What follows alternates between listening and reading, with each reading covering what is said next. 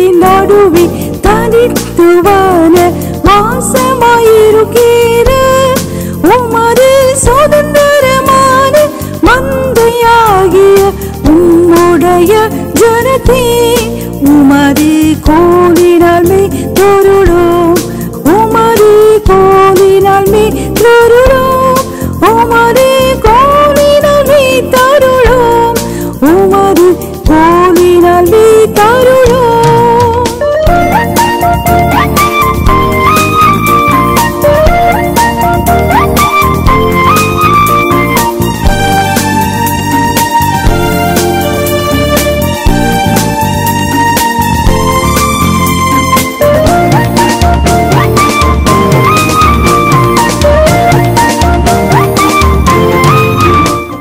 கடந்த வாரத்தில்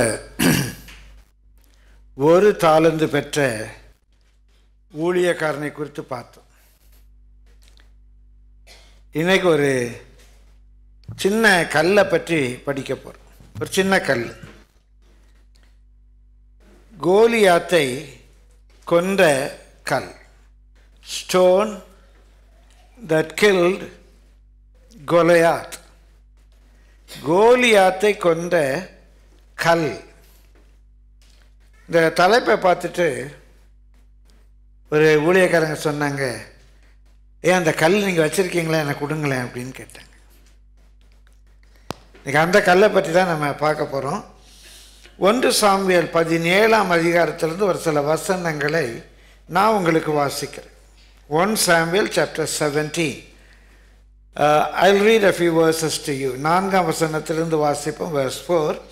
அப்பொழுது காத் ஊரானாகிய கோலியாத் என்ன பெயர் உள்ள ஒரு வீரன் பெலிஸ்தேரின் பாளையத்திலிருந்து புறப்பட்டு வந்து நடுவே நின்றான். அவன் உயரம் 6 முழம். 6 முழம் என்று சொன்னால் கிட்டத்தட்ட 10 அடி. 6 முழம் என்றால் 10 அடி. பொதுவாக உங்கள் வீட்டில் இருக்கிற சீலிங் கூரை அதிகமாக 9.5 அடி. உங்கள் வீட்டில் இருக்கிற கூரையை விட ஒரு அரை அடி உயரம்.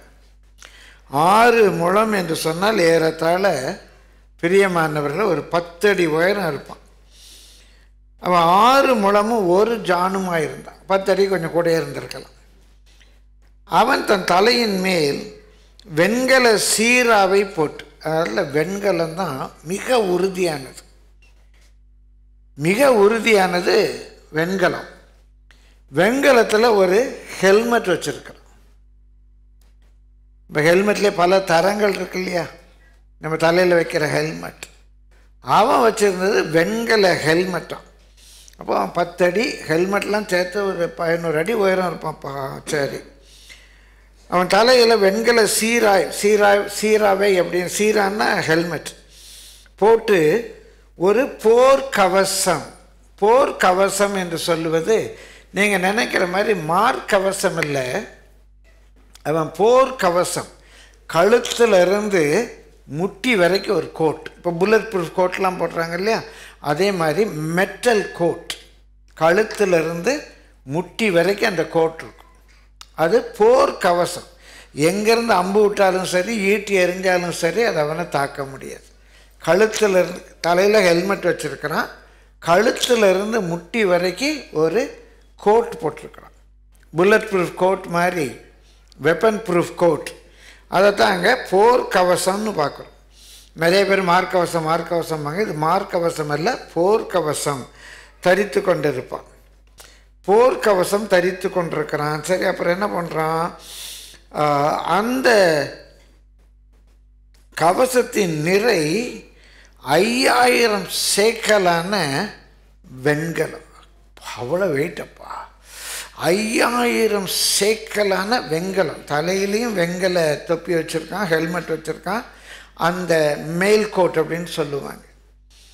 அந்த கோட்டுடைய வெயிட்டே 5000 சேக்கல் வெண்கலமாக இருக்குது. அவன் தன் கைகளில் பெரியமான தன் கால்களில் வெண்கல கவசத்தை, காலில் வெண்கல கவசம் அப்படின்னா ஷூஸு, அந்த ஷூ முட்டி வரைக்கும் வரும். அந்த பூட்ஸ், அவன் கோட்டு முட்டி வரைக்கும் இருக்குது, கீழே அவன் போட்டிருக்கிற ஷூவும் முட்டி வரைக்கும் இருக்குது. எப்படி பாதுகாப்பு பாருங்கள் கோலியாத். இதெல்லாம் நீங்கள் தெரிஞ்சுக்கணும். தலையில் வெண்கல ஹெல்மெட், வெண்கலத்தில் போர்க்கவசம், கால்கள்லையும் வெண்கல கவசத்தையும் தன் தோள்கள் மேல் வெண்கல கேடகத்தையும் தரித்தவன். 2 தோல்லையும் சின்ன சின்ன கேடகம் இருக்கும். 2 தோல்லையும் கேடகத்தையும் தரித்திருப்பான். அவனுடைய ஈட்டியின் தாங்கு நெசவுக்காரரின் படைமரத்தின் கஸ்தியும், அவன் ஈட்டியின் அலகு 600 சேக்கல் இரும்புமாயிருக்கும். அந்த ஈட்டியினுடைய அந்த தாங்கு, அந்த கைப்பிடி பகுதி, அந்த கைப்பிடி பகுதி இந்த நெசவு அடிக்கிறாங்க இல்லையா, அங்கே ஒரு மரம் இருக்கும். நாங்கள்லாம் இந்த இருந்த வீட்டு பக்கத்துலேயே நெசவு செய்வாங்க, நான் பார்த்துருக்குறேன், ஊர்களில் பார்த்துருப்பீங்க. அந்த நெசவு மரம் ஒரு எப்படியும் ஒரு 5 அங்குலம் டயமீட்டர் இருக்கும். 5 அங்குலம் 6 அங்குலம், ஒரு 15 ஒரு 12 சென்டிமீட்டர் டயாவாவது இருக்கும். அவ்வளோ அகலம் இருக்கும். அந்த ஈட்டியினுடைய தாங்கு அவ்வளோ அகலம். அந்த ஈட்டியினுடைய அலகு, அந்த முன்னால் இருக்குது பார்த்தீங்களா ஈட்டி, அது மாத்திரம் 600 சேக்கல் இரும்புமாக இருக்கும். இதெல்லாம் போக பரிசை பிடிக்கிறவன் அவனுக்கு முன்பாக நடப்பான். பரிசை பிடிக்கிறவன் சொன்னால் ஒரு ஆள் உயரத்துக்கு பெரிய கேடகம் இருக்கும், அது பேர் தான் பரிசை. ஷீல்டுனா அப்படி கையில் சிறுசாக வச்சுருக்குது. பக்லர் அப்படின்னா ஆள் உயரத்துக்கு இருக்கும். அந்த பரிசை ஒருத்தன் அப்படி பிடிச்சிக்கிட்டே போவான், பின்னால் ஒளிஞ்சிருப்பான், அவன் ஒரு ஆளே தெரியாது. ஆனால் ஆள் உயரத்துக்கு அது இருக்குமில்ல, இப்படியே பிடிச்சிக்கிட்டே போவான். எங்கேருந்து அடித்தாலும் அவன் தடுத்துடும். அவன் கண்ணு மட்டும் இப்படி பார்த்துக்கும். இவங்கெல்லாம் போக ஒரு பரிசை பிடிக்கிறவன் முன்னால் போகிறான். பயங்கரமாக இருக்க. பிரியமல்ல, கர்த்தருடைய பரிசுத்த நாமத்துக்கு மகிமை. இஸ்ரவேல் எல்லாரும் அந்த மனுஷனை காணும்போது 24 மிகவும் பயப்பட்டு அவன் முகத்துக்கு விலகி ஓடி போவார்கள். இப்படி ஒருத்தன் ஜெயண்ட்டாக வரான் நம்மளை அடிக்கிறதுக்கு. 10 அடி உயரம், கிட்டத்தட்ட அந்த ஏசிக்கெல்லாம் மேலே 10 அடி உயரம் இருக்கான். அதுக்கு மேலே ஹெல்மெட், போர்க்கவசம் போட்டிருக்கான், கையில் ஈட்டி வச்சுருக்கான். முன்னால் ஒருத்தன் பரிசை பிடிச்சிட்டு போகிறான். பார்த்தோன்னே எல்லாம் பயந்து ஓடுறாங்க. 38 வாசிப்போம். இப்போ தாவீது போகிறான், நான் போய் பார்த்துக்கிறேன். இவன் என்ன ஜீவனில் தேவி, தாவீது வச்சு ஆடி மேய்க்கிறான், போர் வீரன் கூட இல்லை. பார்த்தாலே அவன் முகம் அப்படியே ஒரு பால் வடிகிற முகம். அவன் இந்த மாதிரி சண்டைக்கெல்லாம் போயிருந்ததில்லை. அவனுக்கு என்ன வைராக்கியம், ஜீவனில் தேவனை அவன் நிந்திச்சிட்டான், இந்த விருத்த சேதனம் இல்லாத எம்மாத்திரம் அப்படின்னு எல்லாத்தையுமே பேசுகிறான். பிடிச்சி கொண்டு ராஜாட்ட விட்டாங்க. ராஜாட்டத்தில் நான் பார்த்துக்கிறேங்க. ராஜா, நீ சின்ன பையன், நீ எப்படிடா பார்த்துக்குவேன்? ஏன் நம்ம ஆடு மேய்க்கும் போது ஒரு சிங்கம் வந்துச்சு, பிடிச்சி தாடையை பிடிச்சி இழுத்து சிங்கத்தை 2ஆக கிழிச்சிட்டேன். ஒரு கரடி வந்துச்சு, கரடியும் கிழிச்சிட்டேன். இவன் ஏமாத்துற ராஜா, நான் பார்த்துக்கிறேன் ராஜாங்க. இதை கேட்ட உடனே 38 சவுல் தாவீதுக்கு தன் வஸ்திரங்களை உடுத்திவித்து வெண்கலமான ஒரு சீராவை அவன் தலையில் போட்டு ஒரு கவசத்தையும் அவனுக்கு தரிப்பித்தான். சரி போறியாப்பா, சரிப்பா, இந்தாப்பா என் ஹெல்மெட்டையே வச்சுக்கோ. இவனுக்கும் ஒரு போர் கவசத்தை கொடுத்து பிரியமானவர்களே போட்டான். பட்டயத்தை கொடுத்தான். அவனுடைய பட்டயத்தை தாவீது தன் வஸ்திரங்கள் மேல் கட்டி கொண்டு அதில் அவனுக்கு பழக்கம் இல்லாததால் நடந்து பார்த்தான். எல்லாத்தையும் மாட்டிக்கிட்டு நடக்கான். சில வேளை நான் சொன்னேன், யாரும் தப்பாக நினைக்காதீங்க. இந்த கல்யாணத்துக்கு புதுசாக அன்னைக்கு தான் கோட்டு போட்டிருப்பாங்க, சரி கோட்டையை போட்டிருக்க மாட்டாங்க. கோட்டு போட்டு அப்படி வருவாங்க பாருங்கள், பொம்மை வர்ற மாதிரி இருக்கும். எங்கள் ஊர்லெல்லாம் இந்த வயக்காட்டில் சோளக்கொல்லை பொம்மைன்னு வைப்பாங்க. அவங்கள சாதாரணமாக அப்படி ஒரு முக்கால் பேன்ஸில் பார்த்துட்டு திடீர்னு கோட்டில் பார்க்கும்போது ஒரு மாதிரி இருக்கும். இதில் சிலருக்கு சூஸ் வேறு மாட்டி விட்டுருவாங்க. சூஸு பிறந்ததுலேருந்தே போட்டிருக்க மாட்டான். அந்த ஷூவை போட்டுட்டு நடப்பாங்க பாருங்க. இதே நமக்கு செட் ஆகலை. இந்த ஆடு மேய்க்கிற பையனுக்கு போர்க்கவசம் போட்டு விட்டு பெல்ட் கொடுத்து அந்த பெல்ட்டில் ஒரு பட்டயத்தை தொங்க விட்டு நடறானா நடந்து பார்க்குறான், செட் ஆக மாட்டேக்கு. நடந்து பார்க்குறான், செட் ஆக மாட்டேக்கு. என்ன பண்ணுறான் பாருங்க. அப்பொழுது தாவீது சவுலை நோக்கி, நான் இவைகளை போட்டுக்கொண்டு போகக்கூடாது, இதெல்லாம் நமக்கு செட் ஆகாது, இந்த அப்பியாசம் எனக்கு இல்லை.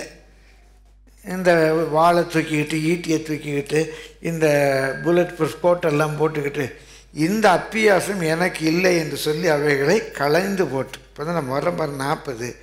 தன் தடியை கையிலே பிடித்து கொண்டு, ஆடி மேய்க்கிறதுக்கு ஒரு கொம்பு வச்சுருப்பான் பாருங்கள், அந்த தடியை பிடித்து கொண்டு ஆற்றில் இருக்கிற 5 கூழாங்கற்களை தெரிந்தெடுத்து 5 கூழாங்கற்களை தெரிந்தெடுத்து அவைகளை மேய்ப்பனுக்குரிய தன்னுடைய பையிலே போட்டு, அவன் சின்ன பை வச்சிருக்கிறான், அந்த பையிலே போட்டு தன் கவனை, கெட்டபிள் சொல்கிறோம் இல்லையா, கவன், தன் கவனை தன் கையிலே பிடித்து கொண்டு அந்த பெலிஸ்தியன் அண்டையிலே போனான். அப்படியே 45 வாங்க, verse 45. அந்த பெலிஸ்டியன் பார்க்குறான், சண்டைக்கு வர்றவன் என்னடானா கையில் ஒரு கவுன் வச்சுக்கிட்டு வரான், கையில் ஒரு கையில் தடி. என்னடா நாய் வரட்ட வரையாடா தடி வச்சுட்டு வர, இந்த வாக்கிங் ஸ்டிக் வச்சுட்டு போவாங்க. எதுக்குடா வாக்கிங் ஸ்டிக்னால் நாய் வந்தால் விரட்டுறாங்க. அதே மாதிரி கோலியாத்தோட சண்டை போட போகிறான், கையில் ஒரு தடியை பிடிச்சிட்டு போகிறான்.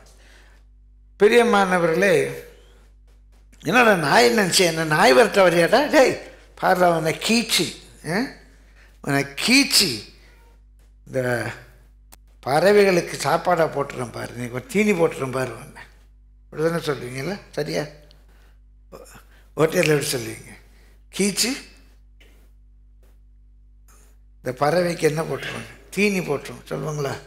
சொல்லிட்டான். அதே தான் சொன்னான். அது பைபிள் லாங்குவேஜில் எழுதியிருக்கான். அவன் இப்படி தான் சொல்லியிருப்பான், ஓட்டேர் லாங்குவேஜில் தான் சொல்லியிருப்பான். ஏய் நல்லா கேலி பண்ணுறியா, கிண்டல் பண்ணுறியாடா, நான் என்ன நினச்சி தடி எடுத்துகிட்டு வரேன், பாவா உன்னை கீச்சி இந்த காக்காக்கு ஆகாரமாக தீனியாக போட்டுறேன் பாடுறா அப்படிங்கிறான்.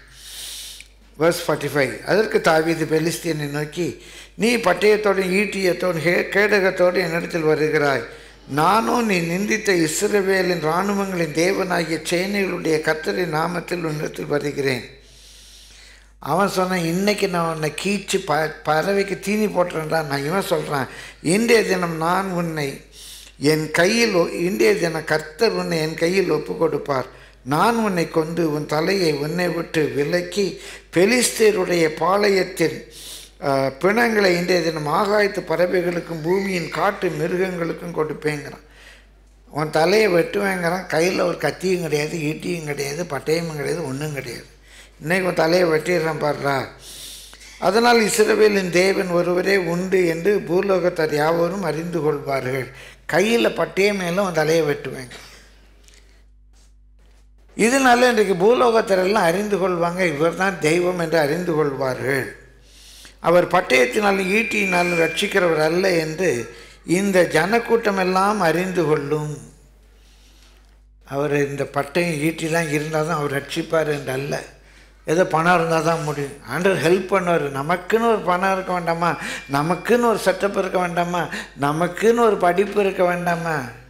நல்லா படிங்க, நல்லா பணம் வச்சுக்கோங்க. நான் இதுதான் வாழ்க்கையே இல்லை, இதுதான் வாழ்க்கையே இல்லை. பிரியமானவர்களே, வாழ்க்கையில் வெற்றி சிறந்தவரெல்லாம் பட்டம் படித்தவங்களா, பெரிய பட்டப்படி படித்தவங்களா? அதெல்லாம் ஒன்றும் கிடையாது. படிங்க, நல்லா படிங்க. ஆனால் ஆண்டவர் நம்மை ஆசீர்வதிப்பது பட்டயத்தினாலும் ஈட்டினாலும் அல்ல. பட்டயங்கிற நம்ம டிகிரிக்கு பேர் கூட பட்டயம்தான். அந்த பேப்பர் தான் நம்மளை ஆசீர்வதிக்குன்னு நினைக்காதீங்க. ஆண்டவர் நம்மளை ஆசீர்வதிக்க அவருக்கு பல வழிகள் உண்டு.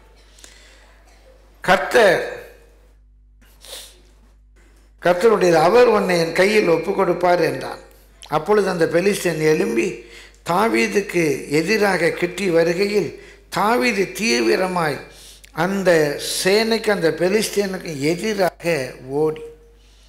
ஒரு முறை ஏசியில் நான் பேசின ஒரு செய்தி எனக்கு நினைவுக்கு வருகிறது. பிரியமானவர்களை நம்ம பார்த்தோம். கர்த்தருடைய பரிசுத்த நாமத்துக்கு மகிமை உண்டாவதாக. 24ஆம் வசனத்தில் இஸ்ரவேல் எல்லாரும் அந்த மனுஷனை காணும்போது மிகவும் பயப்பட்டு அவன் முகத்துக்கு விலகி ஓடி போனார்கள் அப்படின்னு பார்த்தோம் verse 24ல். இப்போ நம்ம பார்க்குறோம் verse 49ல் தாவீது என்ன செய்கிறான்? தாவீது தீவிரமாய் அந்த சேனைக்கு அந்த பெலிஸ்தியனுக்கு எதிராக ஓடி அந்த கோலியாத் வர்றதை பார்த்து இஸ்ரவேல் ஜனங்கள் முகத்துக்கு விலகி ஓடுகிறார்கள். அதே கோலியாத் வருகிறதை பார்த்து தாவீது அவனுக்கு எதிராக ஓடி. கோலியாத் அதே சைஸ் தாங்க. தாவீதுக்கு அவன் சின்ன பையன்லாம் இல்லை. கோலியாத் அதே சைஸ் தான். கோலியாத் அதே சைஸ் தான். நல்லா திரும்ப சொல்கிறேன், கோலியாத் அதே சைஸ் தான். அந்த கோலியாத்தை பார்த்து மிரண்டு இஸ்ரவேல் ஜனங்கள் எல்லாம் விலகி ஓடினார்கள். அதே கோலியாத்தை பார்த்து தாவீது எதிராக ஓடி. பிரச்சனை ஒரே பிரச்சனை தான். அந்த பிரச்சனையை கடின்னு அழுதுகிட்டு இருக்கிறவங்க உண்டு, அந்த பிரச்சனையை எதிர்த்து நிற்கிறவங்க உண்டு. என் தேவன் யார் தெரியுமா? யுத்தத்தை அதன் வாசல் மட்டும் திருப்பருடைய ஜெயபலன். யுத்தத்தை அதன் வாசல் போடா, வெளியே போடா போடா அப்படின்னு விரட்டி அடிக்கிறான் இல்லையா, அவனுடைய ஜெயபலன் தான் என் தேவன். ஆண்டவரே எப்படியாவது அவனை விரட்டிடும், ஐயோ எப்படியாவது நீ எதிர்த்து ஓடு, அவர் விரட்டுவார். யார் சீயோனுக்கு போவா? இந்த சபையை விட்டு இன்னொரு சபைக்கு போனால் சீயோனுக்கு போயிடுவோமா? இல்லை. சீயோனுக்கு யார் போவா தெரியுமா? அழுகையின் பள்ளத்தாக்கை உருவ நடந்ததை நீரூற்றாக்கி கொள்ளுகிறவர்கள் பலத்தின் மேல் பலனடைந்து சீயோனிலே தேவ சந்நிதியில் காணப்படுவார். அழுகையின் பள்ளத்தாக்கை உருவ நடந்து அந்த அழுகையின் பள்ளத்தாக்கை யார் நீரூற்றாக மாற்ற முடியுமோ அவங்க தான் பலத்தின் மேல் பலனடைந்து சீயோனிலே தேவ சமூகத்தில் காணப்படுவார். சும்மா உட்காந்து அழுதுகிட்டு இருக்கவங்கெல்லாம் போக மாட்டாங்க. அழுது ஜெபம் பண்ணுறவங்கெல்லாம் போக மாட்டாங்க. செருபாபேலுக்கு முன்பாக பெரிய பர்வதம், போடா இந்த பெரிய பர்வதம் ஏமாத்துறோம். செருபாபேலுக்கு முன்பாக இந்த பெரிய பர்வதம் ஏமாத்துறோம். சமபூமியாகும். நீ மலைகளை மிதித்து நொறுக்குவாய். மலையை மிதித்து நொறுக்கன்னா விளையாட்டா? கால் என்ன ஆகிறது? மலையை நான் மிதித்து நொறுக்கணுமா? அதுக்கு இப்போ ஒரு பெரிய பாறை இருக்குது, பெரிய கல், ஒரு மலை. அந்த மலையை மிதித்து பவுடர் ஆக்கணும்னா வலிக்குமா? வலிக்காத கால். எத்தனை பேர் ரெடி? நிறைய பேர் என்ன ஜெபம் பண்ணுறாங்க? ஆண்டவரே நான் மிதித்து நொறுக்குவதுக்கு பதிலாக சர்வ வல்லமுள்ள தேவன் நீரே அந்த பாறையை எடுத்து போடுமே ஆண்டவரே. பைபிள் என்ன? நான் உன்னை புல்டோசர் ஆக்குறேன், உனக்கு பலன் தரேன், நீ மலையை மிதித்து நொறுக்கு. இப்போ இவ்வளோ பெரிய பாறை இருக்குது, இதை மிதித்து நொறுக்கி பவுடர் ஆனால் அது எவ்வளோ பெருசு இருக்கும்? குறையா இருக்குமா கூட இருக்குமா? ஒரு மலை இருக்குங்க, அந்த மலையை இடித்து மணலாக்கிட்டேன். இப்போ அந்த மணலுடைய வால்யூம் கூடுதலாக இருக்குமா குறையா இருக்குமா? கூடுதலாக இருக்கும். இவ்வளோ பெரிய பாறை இடிச்சுன்னா இவ்வளோ பெரிய இதாக மணல் ஆயிட்டு. நான் என்ன பண்ணணுமா? ஒரு முறத்தை எடுத்து அந்த மணலை தூட்டணுமா? தேவையே அந்த வேலை. ஏசாயால் அப்படி தான் போட்டிருக்கு, நீ தூற்றுவாய் காற்று அதை பறக்கடிக்கும். நான் மலையை மிதிக்கணுமா? மிதித்து பவுடர் ஆக்கணுமா? பவுடர் ஆக்கின பிறகு ஒரு முறத்தை எடுத்து நான் தூட்டணுமா? தூற்றும்போது காற்று அதை பறக்கடிக்கும். ஆண்டவரே நான் புழுவாகவே இருந்துட்டு போகிறேன், ஏன்னா புல்டோசரெல்லாம் மாற்றாதீங்க, நீரே அந்த மலையை அகற்றி விடுமே. இது வேலைக்கு ஆகாது. அவர் அப்படியெல்லாம் எனக்கு என்னது? அவர் தம்முடைய நீதியின் வலது கருத்தினால என்ன தாங்குவார்? நான் தான் மலையை மிதிக்கணும். அந்த கோலியாத்தை பார்த்து விலகி ஓடுகிறவர்கள் உண்டு, அந்த கோலியாத்தை பார்த்து எதிர்த்து ஓடுகிற தாவீதும் உண்டு. நீங்கள் என்ன செய்ய போகிறீங்க? ஏற்று ஓட போகிறீங்களா? இல்லை வீட்டில் போய் ஜெபம் பண்ணுற ஆண்டவர் பார்த்துக்குவார். ஆண்டவர்லாம் ஒன்றும் பார்க்க மாட்டார். நீங்கள் தான் ஓடணும். அதான் சொன்னாலே அழுகையின் பள்ளத்தாக்கை உருவ நடந்து அதை நீரூற்றாக்குவார். அவங்க தான் பலத்தின் மேல் பலன் அடைந்து சியோனில் தேவ சந்நிதியில் காணப்படுவார். இதுக்கெல்லாம் பயங்கரமான பெய்த்தனத்துக்கு அடுத்த உபதேசம் உள்ள ஆண்டவர் செய்வார், ஆண்டவர் பார்த்துக்கொள்வார். இல்லை பிரியமானவர், நம்ம செய்ய வேண்டியது நம்ம செய்யணும், அவர் செய்ய வேண்டியது அவர் செய்வார்.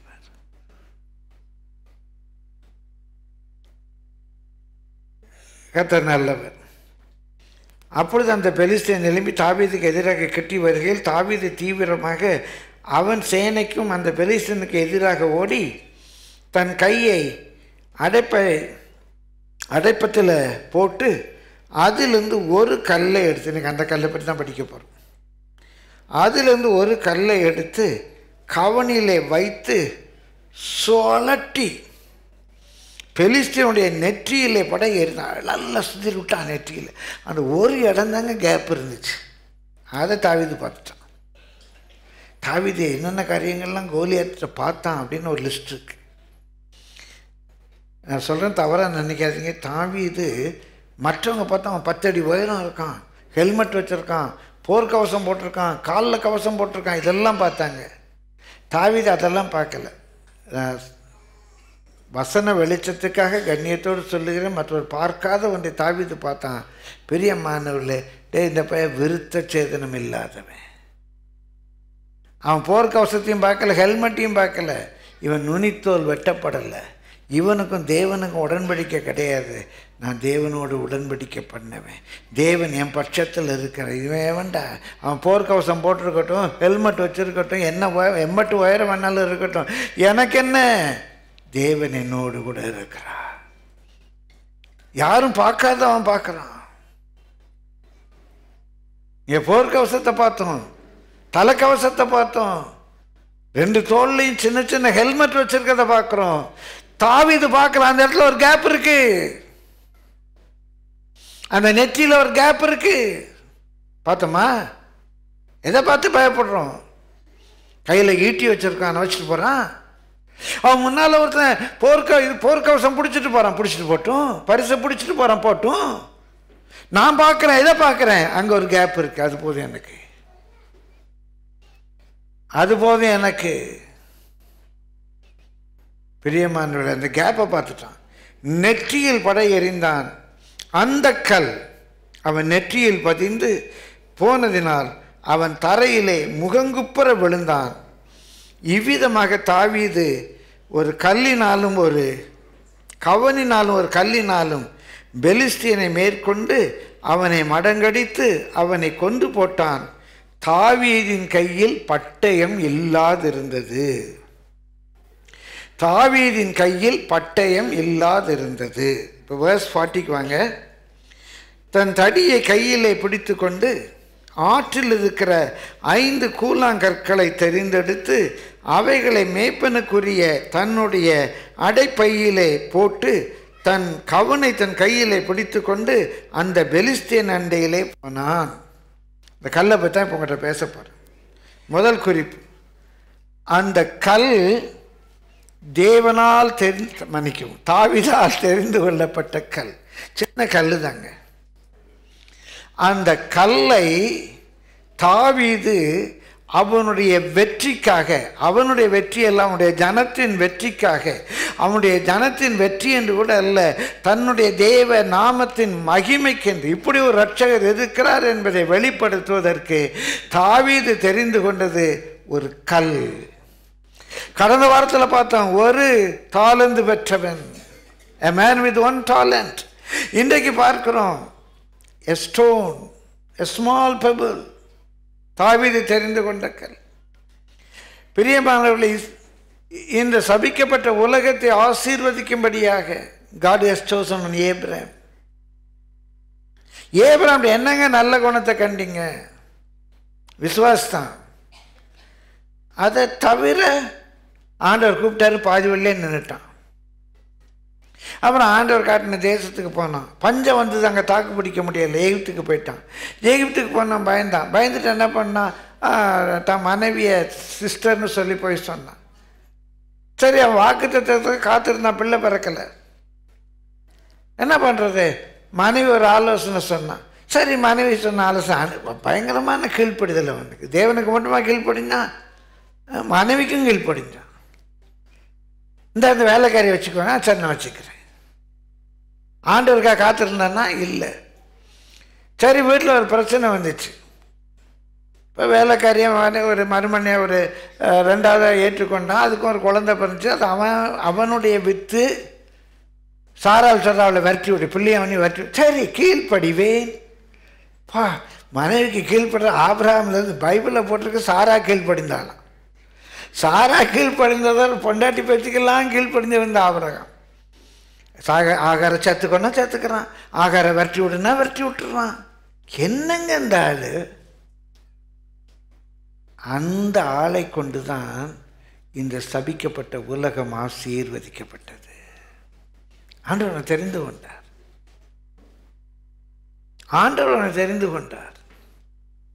It was God's choice. அந்த விசுவாசத்தை அவர் துவக்கினார். இல்லைங்க, நம்ம எல்லாம் இங்கே இருக்கிறோம். We are chosen by God. ஏன் நம்ம குடும்பத்தில், நம்ம சொந்தத்தில், நம்ம கூட படித்தவங்களை எத்தனை பேர் இந்த ரட்சிப்புக்குள்ளே வந்திருக்கிறாங்க? ஏன் நீங்கள் மட்டும் ரட்சிக்கப்பட்டீங்க? ஏன் உங்கள் குடும்பம் மாத்திரம் ரட்சிக்கப்பட்டிருக்கு? ஏன் நீங்கள் ஒரு ஆவிக்குரிய சபைக்கு வர்றீங்க? ஏன் இந்த சத்தியத்தை கேட்க உங்களை கொடுக்க வச்சுது? ஏன் இன்றைக்கு இந்த கல்லை பற்றி நீங்கள் படிக்கிறீங்க? God has got a purpose concerning you. தேவன் உங்களை குறித்து ஒரு நோக்கம் வைத்திருக்கிறார். பிரியமானவர்களே, ஒரு பானை செய்யணும். குயவனுக்கு வேண்டியது, அந்த குயவனுக்கு வேண்டியது தங்கம் அல்ல. அந்த குயவனுக்கு வேண்டியது வெள்ளி அல்ல. வெள்ளியை வச்சு ஒரு மண்பானை செய்ய முடியாது. அந்த குயவனுக்கு வேண்டியது ஒரு ஆற்று மணல் அல்ல. அந்த குயவனுக்கு வேண்டியது நல்ல வளமான செம்மண் அல்ல.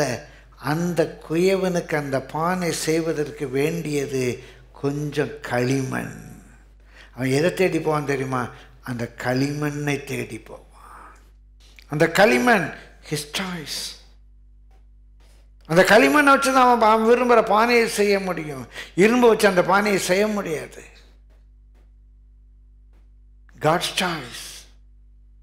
எலியாவுக்கு சாப்பாடு கொடுக்க ஒரு கழுகல்ல, ஒரு பருந்தல்ல, ஒரு மயில் அல்ல, ஒரு குயில் அல்ல, ஒரு நைட்டிங்கேல் அல்ல. எலியாவுக்கு ஆகாரம் கொடுக்க ஒரு காக்கா. God's choice. எலியாவுக்கு சாப்பாடு போட பெரிய பெரிய பணக்காரங்கள்லாம் இல்லை. ஒரு சாரிபாத் ஊரில் இருக்கிற ஒரு பிற இனத்தைச் சேர்ந்த சாரிபாத் பிற இனத்தைச் சேர்ந்த ஒரு பெண், இவ்வளோ பெரிய தீர்க்கதரிசி, அவனுக்கு சாப்பாடு போடுறதுக்கு அவர் தெரிந்து கொண்டது ஒரு விதவை. அது பணக்காரிலாம் இல்லை. இதை இருக்கிறத தின்னுட்டு நானும் பிள்ளையும் சாக போகிறோன்னு சொல்கிற நிலையில் இருக்கிற ஒரு ஏழை. பிரியமானவர்களே, தாவீது தெரிந்து கொண்டது ஈட்டி அல்ல, பட்டயம் அல்ல. தாவீது தெரிந்து கொண்டது ஒரு கல். ஸோ இந்த கல் எப்படி கோலியாத்தை கொண்டேன்னு சொல்லணும். தாவீது என்னை தெரிந்து கொண்டனால நான் கோலியாத்தை கொண்டேன். தாவீது மாத்திரம் அந்த கல்லை சூஸ் பண்ணலைன்னா அந்த கல்லாக போய் கோலியாத்தை கொல்ல முடியுமா? கொல்ல முடியாது. முதலாவது அந்த கல் தாவீது தெரிந்து கொண்ட கல். ரெண்டாவது, தாவீது தெரிந்து கொண்ட அந்த கல் என்ன தெரியுமா? ஆற்றில் இருக்கிற ஒரு கூழாங்கல். எத்தனை பேர் சின்ன வயசில் இந்த கேட்டபெல்ட்டெல்லாம் வச்சு குருவி அடிச்சிருக்கீங்களா? யாராவது அடிச்சிருக்கீங்களா? அங்கே இருக்கவங்கல்ல 2-3 முதல்ல ரொம்ப நல்லவங்கப்பா அந்த சபையில். நான்லாம் குருவி அடித்ததில்லை, மாங்காய் அடிச்சிருக்கேன். நல்லா ஏம் பண்ணி அடிப்பேன். அந்த கேட்டபெல்ட்டுக்கு என்ன சொல்லுவாங்க? உண்டிக்கோல். இந்த உண்டிக்கோலில் பொதுவாக என்ன கல் வைப்பீங்க பிரதர்? நீங்கள் சின்ன கல் ஏதாவது, வேறு ஏதாவது சொல்ல, எப்படி என்ன கல் வைப்பீங்க? கூழாங்கல் எங்கே போய் தடுவீங்க? கருங்கல், ஜல்லிக்கல், சொல்லுங்க தம்பி. கோலி வைப்பாராம். கருங்கல் வச்சு என்னக்கா நீ ஏம் பண்ண இடத்துல அடிச்சிருக்கீங்களா? அடித்தது இல்லைல்ல, எங்கேயாவது போயிடும். நான்லாம் வச்சா அதான் எதிர்பார்த்தேன் சொல்லுவார். நான் கோலி தான் வைப்பேன், நல்ல பெர்ஃபெக்ட் ரவுண்டாக இருக்கும். அதான் அந்த எய்ம் கரெக்டாக போகும். பின்னால் சொல்கிறேன். அதாவது எல்லாத்துலேயும் அடிபட்டு வந்தது உங்கள் பாஸ்டர். ஸ்விம்மிங்காக நான் பண்ணுவேன், பம்பரம் விடணுமா நான் விடுவேன். இன்றைக்கி தான் சொல்கிறேன், கேட்டபல்ட்டு நல்லா அடிப்பேன். கேட்டபல்ட் அடிக்கிறது என்ன ஜோ இல்லை, ஜோக்கு தெரியும் சொல்லுவார். ஜோ அடிக்கடி கிளாஸில் டீச் பண்ணிகிட்டே இருக்கும்போது இந்த சாக்கை உடச்சி இப்படி போடுவேன். யார் பேசிகிட்டு இருக்காங்களோ அவங்க நெத்திக்கு நேரில் போடுவேன். சர்ன்னு ஏம் பண்ணி போடுவேன். அப்படி சாக்கை வச்சுட்டு அந்த சாக்கை உடச்சி அப்படி போடுவேன். யாராவது பேசுங்க, போட்டு வேணா காட்டுறேன். பிரியமானவர்களே, கூழாங்கல்ல எடுத்தான். அது எங்கே உள்ள கூழாங்கல்? ஆற்றில் இருக்கிற கூழாங்கல். ஆற்றில் எப்படிங்க கூழாங்கல் வரும்? யாராவது சொல்லுங்கள் பார்க்கலாம். இதான் நீங்கள் தான் பேசுங்க. ஒரு மலையில் மணலா தண்ணியில் வருமா? மிதந்துகிட்டே வருமா? மலையிலேருந்து ஒரு பாறை உடஞ்சி, நல்லா குற்றாலத்தில் குளிக்க போயிருக்கிறேன். இங்கே ஒரு தம்பி இருக்கிறார். அன்னைக்கு பயங்கரமாக குற்றாலத்தில் தண்ணி விழுது. எல்லாம் குளிக்கலாம் பயந்துக்கிட்டு இருக்கிறாங்க. அப்போ எங்கள் சொந்தக்கார ஒரு போலீஸ் அவர் பெர்மிஷன் வாங்கி கொடுத்தாரு குளிக்கிறதுக்கு.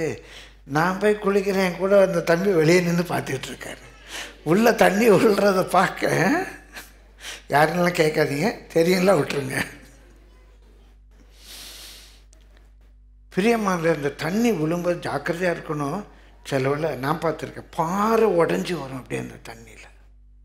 அதுதான் அப்படியே ஆற்றுல உருண்டு உருண்டு வருது, பெரிய பாறை. அந்த பாறை இன்னொரு பாறையில் இடித்து, இங்கே இடித்து, அங்கே இடித்து, உருண்டு பிறண்டு வர வர அந்த எட்ஜெல்லாம் நல்லா ஸ்மூத்தாகி கிட்டத்தட்ட ரவுண்டு அழகு கூழாங்கல்லாக அது மாறி விடுகிறது. இப்போ ஆண்டவர் நம்மை பயன்படுத்தணும்னு சொன்னால், பிரியமானவர்களே, நம்ம பாலிஷ்டு கூழாங்கல்லாக மாற வேண்டும்.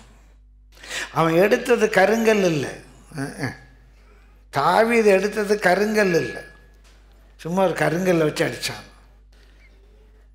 தாவீது எடுத்தது கூழாங்கல். அந்த பொக்கி கார்னர்ஸ், அப்படியே மற்றவங்களை குத்துற மாதிரி உள்ள கார்னர்ஸ் நம்ம வாழ்க்கையில் எனக்குங்கிறது இன்னும் கிருபை தரணும். அவர் பயன்படுத்தணும்னு சொன்னால் வாழ்க்கையில் இங்கே அடிபட்டு அங்கே அடிபட்டு நம்ம கூழாங்கற்களாக மாறி இருக்க வேண்டும். அதைத்தான் தாவீது பயன்படுத்த முடியும். அந்த கல் பொக்கி என்ஸ் இருக்குமானா, அங்கங்கே கூறு முனைகள் இருக்குமானா, நம்ம சுழட்டிட்டு விடும்போது அது கரெக்ட் டைரெக்ஷனில் போகாது. என்ன தான் நம்ம ஃபோர்ஸாக விட்டாலும் டைரெக்ஷனில் போகாது. அதனால தான் நான் சொன்னேன், கோலி வச்சு அடிப்பேன்னு. புஷ்பராஜன் அந்த மாதிரி கோலி வச்செல்லாம் அடிச்சிருக்காரு. கோலி வச்சு அடிச்சிங்கன்னா நல்லா ரவுண்டாக இருக்கும், உங்கள் எய்ம் கரெக்டாக போகும்.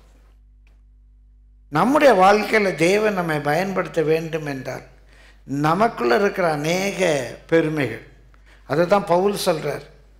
எல்லாவற்றையும் நஷ்டம் என்று விட்டேன், கமாலியல் பாதத்தில் உட்கார்ந்து படித்தேன், நான் இத்தனை டிகிரி வாங்கியிருக்கிறேன், 10th ஸ்டாண்டர்ட் மாத்திரம் 5 தடவை படித்திருக்கிறேன். பெருமை அது. அப்புறம் 12th ஸ்டாண்டர்ட் 3 முறை படித்திருக்கிறேன். எவ்வளோ பெருமை பார்த்தீங்களா?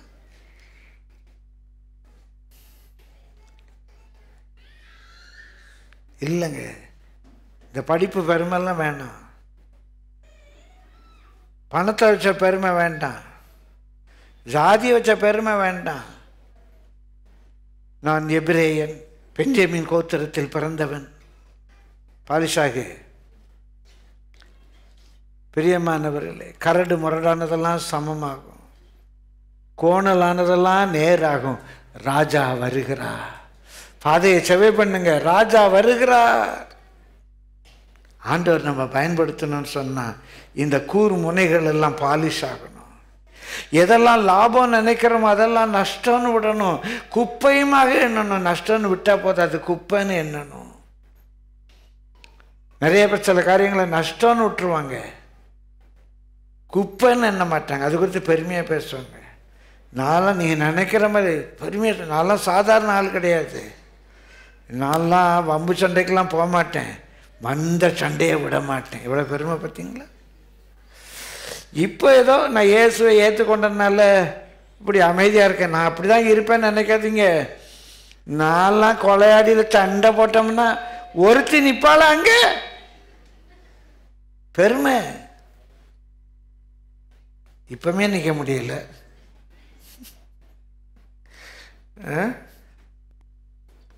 இந்த கூர் முனைகளெல்லாம் போகணும், கரடு முரடானதெல்லாம் சமமாகணும். ராஜா வருகிறார். அப்போ முதலாவது அது தாவீது தெரிந்து கொண்ட கல், தேவனால் தெரிந்து கொள்ளப்பட்ட பாத்திரம். ரெண்டாவது அது பாலிஷ்டாக இருக்கிற, ஸ்மூத்தாக இருக்கிற ஒரு கூழாங்கல். அது மாத்திரமல்ல, அந்த கல்லை தாவீது எடுத்து, கவனிங்க, மேய்ப்பருக்குரிய அடைப்பையிலே போட்டான். அடைப்பையிலே போடப்பட்ட கல். அந்த கல்லை எடுத்து மேய்ப்பனுடைய அடைப்பையில் போடணும். நிறைய கல் அதுக்குள்ளே வராது. அந்த பைக்குள்ளே போகிறது பிடிக்கல. அந்த ஆற்றிலிருந்து அந்த சண்டைக்கு வர்ற வரைக்கும் அந்த கல் அந்த பைக்குள்ளே கிடக்கணும். பிரியமானவர்களே, அந்த களிமண் பானையாக மாற வேண்டும் என்று சொன்னால் குயவனுடைய வீட்டிற்கு வந்தாக வேண்டும். நான் குயவனுடைய வீட்டுக்கெல்லாம் வரமாட்டேன், நான் பானை ஆயிரணும் அப்படின்னு நடக்காது. அந்த மண் குயவனுடைய வீட்டிற்கு வர வேண்டும். இந்த கல் மேய்ப்பனுடைய அடைப்பைக்குள்ளே போக வேண்டும். கர்த்தருடைய ஓங்கிய கரத்துக்குள்ளே, பலத்த புயத்துக்குள்ளே அடங்கி இருந்து பழக வேண்டும். பிரியமானவர்களே, கர்த்தருடைய பரிசுத்த நாமத்துக்கு மகிமை உண்டாவதாக. பவுலை பற்றி படிக்கிறோம். பவுல் 9ஆம் அதிகாரம் வசனம் எடுக்க நேரம் இல்லை. சவுல் அவன் ரட்சிக்கப்பட்ட உடனே ஞானஸ்நானம் எடுக்கிறான். ஞானஸ்நானம் எடுத்து பரிசுத்தாவியினுடைய அபிஷேகத்தை பெற்றுக்கொண்டு சீஷர்களோடு கூட தங்கி இருந்து அவன் பலப்பட்டு சற்றேனும் தாமதமின்றி கிறிஸ்துவை பிரசங்கித்தான். எங்கே தங்கியிருந்தான்? சீஷரோடு தங்கியிருந்து. சீஷரோடு தங்கியிருந்து கர்த்தர் ஜாதிக்கு ஒரு வம்சத்துக்கு 2 பேருமாக ரட்சித்து சீயோனுக்கு கொண்டு வருகிறார். சீயோனுக்கு கொண்டு வருகிறார். அங்கே அவருடைய இருதயத்துக்கு ஏற்ற மேய்ப்பர்களை கொடுக்கிறார். அவர்களை அறிவோடும் புத்தியோடும் நடத்துவார்கள். பிரியமானவர்களே, நீங்கள் எல்லாரும் சபைக்கு வந்திருக்கீங்க, ரொம்ப சந்தோஷம். மேய்ப்பருடைய அடைப்பையில் இருக்கிறதுக்கு கிருபை வேணும். எனக்கு அப்போது 25 வயது திருமணத்தோட. நான் அதுக்கு முன்னே ரட்சிக்கப்பட்டதுலேருந்தே ஊழியெல்லாம் செய்ய ஆரம்பிச்சிட்டேன். ஃபஸ்ட்டு சுந்தர ஐயாவுக்கு நான் டிரான்ஸ்லேட்டராக இருக்கேன். பல முறை இதை நான் சொல்லியிருக்கிறேன். ஆனால் அந்த கர்த்தனை கொடுத்த கிருபைக்காக நான் என்னை தாழ்த்தி சொல்கிறேன். பிரியமானவர்களே, என்னுடைய திருமணம், எங்கள் மேரேஜை சாலமனைஸ் பண்ணிவிட்டு, ஐயா எங்கள் திருமணத்தில் பிரசங்கமே பண்ணலை.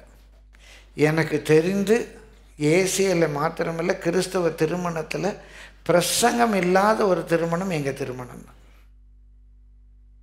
பிரசங்கமே பண்ணலை. எனக்கு இன்னும் அந்த சீன் நினைவருக்கு. சாலமனைஸ் பண்ணி முடிச்சுட்டு அந்த ஓத்தெல்லாம் எடுத்துகிட்டு அவங்க மேஜை தான் போட்டிருப்பாங்க, நல்ல உயரமான மேஜையாக இருக்கும். அந்த மேஜையில் ஒரு கையை வச்சுட்டு இன்னொரு கையை வச்சுட்டு சொன்னார்.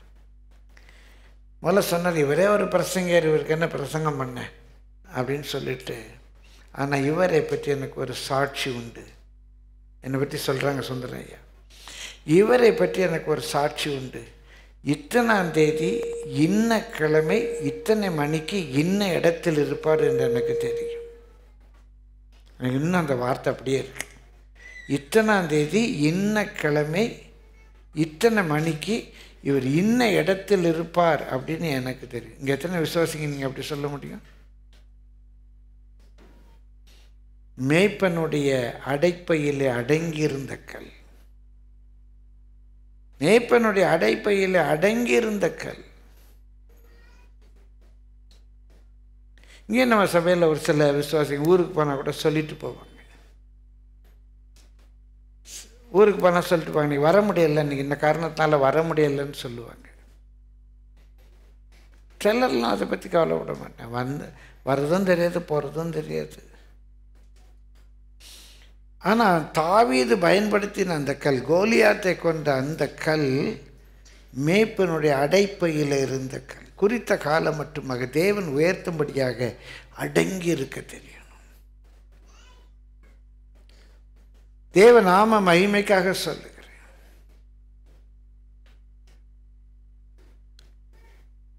பரிசுத்தவான்களுடைய ஐக்கியத்தில் இருக்க தெரியணும்.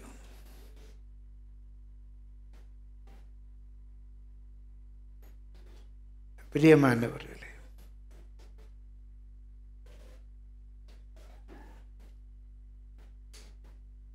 இன்றைக்கு இப்படி அடங்கி இருக்கிற கிருபை,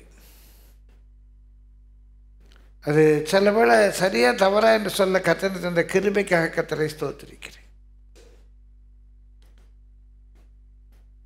ஒரு முறை ஒரு பெரிய பாஸ்டர் ஐயா ஒரு கன்வென்ஷன் கூட்டத்தில் அவர் என்னை பார்த்துருக்காரு. திரும்ப அவங்க ஊரில் ஒரு கூட்டம் வைக்கிறதுக்காக அவர் என்னை கூப்பிடணும்னு சொல்லி கேட்டார். நான் சொன்னேன், பாஸ்டர் ஐயாட்ட கேளுங்க, பாஸ்டர் ஐயாட்ட கேளுங்க. சரி, நான் பாஸ்டருக்கு ஃபோன் பண்ணுறேன். அவர் புதுக்கோட்டையிலேருந்து பாஸ்டருக்கு ஃபோன் பண்ணியிருக்கார். பாஸ்டர் ஐயா சொல்லிட்டாரு, நேரில் வாங்க, நேரில் வாங்க அப்படின்ட்டு. ஒன்று ஒரு காலையிலே வந்து எங்கள் வீட்டில் வந்து குளிச்சுட்டு, புதுக்கோட்டையிலேருந்து வந்து குளிச்சுட்டு பாஸ்டரை பார்க்க போனார். பாஸ்டரையா பார்க்க போகும்போது, நேரில் போகும்போது பாஸ்டரையா இல்லை, அவரை வர முடியாது, இங்கே தேவை இருக்குது அப்படின்ட்டு. எத்தனையோ முறை எத்தனையோ மீட்டிங் கேன்சல் ஆகிருக்கு. ஒன்று அந்த ஐயா எதுக்கு என்ன வர சொன்னார், நேரில் வந்து பேசினா இந்த மாதிரி சொல்லிட்டாரு அப்படின்னு அந்த ஐயாவுக்கு ரொம்ப கோவம் பாஸ்டர் மேலே. அப்போ நான் பாஸ்டரை பார்க்க போனேன். நீங்கள் தானே அவரை வர சொன்னீங்களா? ஆமாம் தம்பி, அவர் புதுக்கோட்டையிலேருந்து வந்திருக்கார். புதுக்கோட்டையா? நான் புதுப்பேட்டையிலேருந்து பேசுகிறாருன்னு நினச்சேன், அதான் நேரில் வாங்கன்ட்டேன். சாரி தம்பி, இப்போ என்னையா சொல்ல, வரலன்னு சொல்லிடுங்க. அந்த ஐயாட்ட போய் அப்படியே நான் சொன்னேன், தயவுசெய்து மன்னிச்சிக்கோங்க. அது 4 திட்டு என்னை திட்டிட்டு போனார். எத்தனையோ சம்பவங்கள். மேய்ப்பனுடைய அடைப்பையில் அடங்கியிருந்தேன். பாஸ்டர் செஞ்ச சரியாக தப்பா அவருக்கும் தேவனுக்கும். அதை தாண்டி நான் ஒன்றும் எத்தனையோ சாட்சிகள் சொல்ல முடியும். என்னுடைய வேலை வாய்ப்பு, ஊழியங்கள், ஊழிய வாய்ப்புகள், எல்லா சூழ்நிலையிலேயும் அந்த மேய்ப்பனுக்குள்ளாக அந்த அடைப்பையில் அடங்கி இருக்கிற கிருபை எனக்கு கிடைத்தது. இந்த ஊழியத்தை தொடங்குவதற்கு முன்பாக கூட கர்த்தர் பேசின போது பாஸ்டர் சாம்சன் ஐயாட்ட போய் சொல்லிவிட்டு அவங்க நான் முழங்கார் படிட்டு அவங்க 2 கைகளையும் என் தலையின் மேல் வைத்து ஜெபித்து ஆசீர்வதித்து என்னை அனுப்பினார்.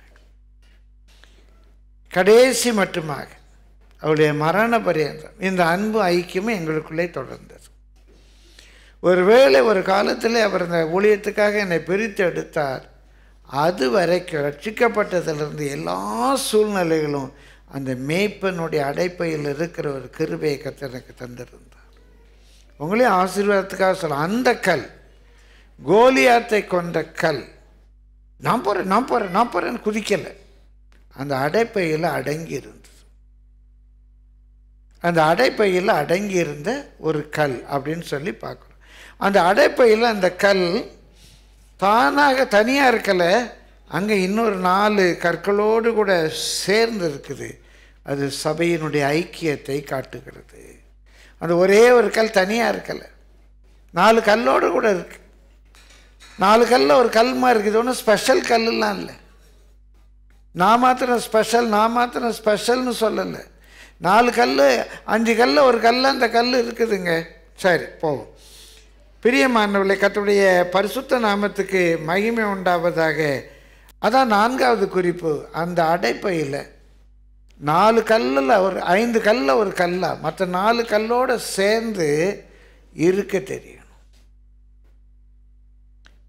நான் அப்படின்னு சொல்லி குதிக்கக்கூடாது. இந்த ஸ்கூலில் சில பையங்க இருப்பாங்க, சார்மாருக்கெல்லாம் தெரியும். யாராவது கேள்வி கேட்டனா சார் நான் நான் சார் அப்படின்னு ஐசர் கையெழுத்துக்கும். என்ன கேள்வி கேட்டாலும் சரி, இந்த முந்திரி கொட்டவங்க சார் நான் சார் அவனை கூப்பிட்டுட்டா பதில் தெரியுமா தெரியாது, அது வேறு விஷயம். ஆனால் எல்லாத்துக்கும் என்ன செய்வோம், ஐசர் அந்த மாதிரி சொல்ல எல்லாத்துக்கும் நான் தான். அந்த முந்திரி கொட்டையாகவும் இருக்கக்கூடாது, அடங்கி இருக்கணும், அது அடைப்பில் கிடக்கணும். அப்படிதான் ஒரு நாள் ஒரு பையன் வகுப்பில் இருந்தான். யார் என்ன கேட்டாலும், என்ன கேள்வி டீச்சர் கேட்டாலும் ஐசர்மான். அன்னைக்கு அந்த நாசர்மான். அன்னைக்கு அந்த தமிழாசிரியர் கேட்டார், அந்த கிழவியை திருமணம் செய்தது யார் அப்படின்னார். நாசர். இந்த மாதிரி சில முந்திரி கொட்டைகள் இருக்கும். அப்படி இருக்கக்கூடாது.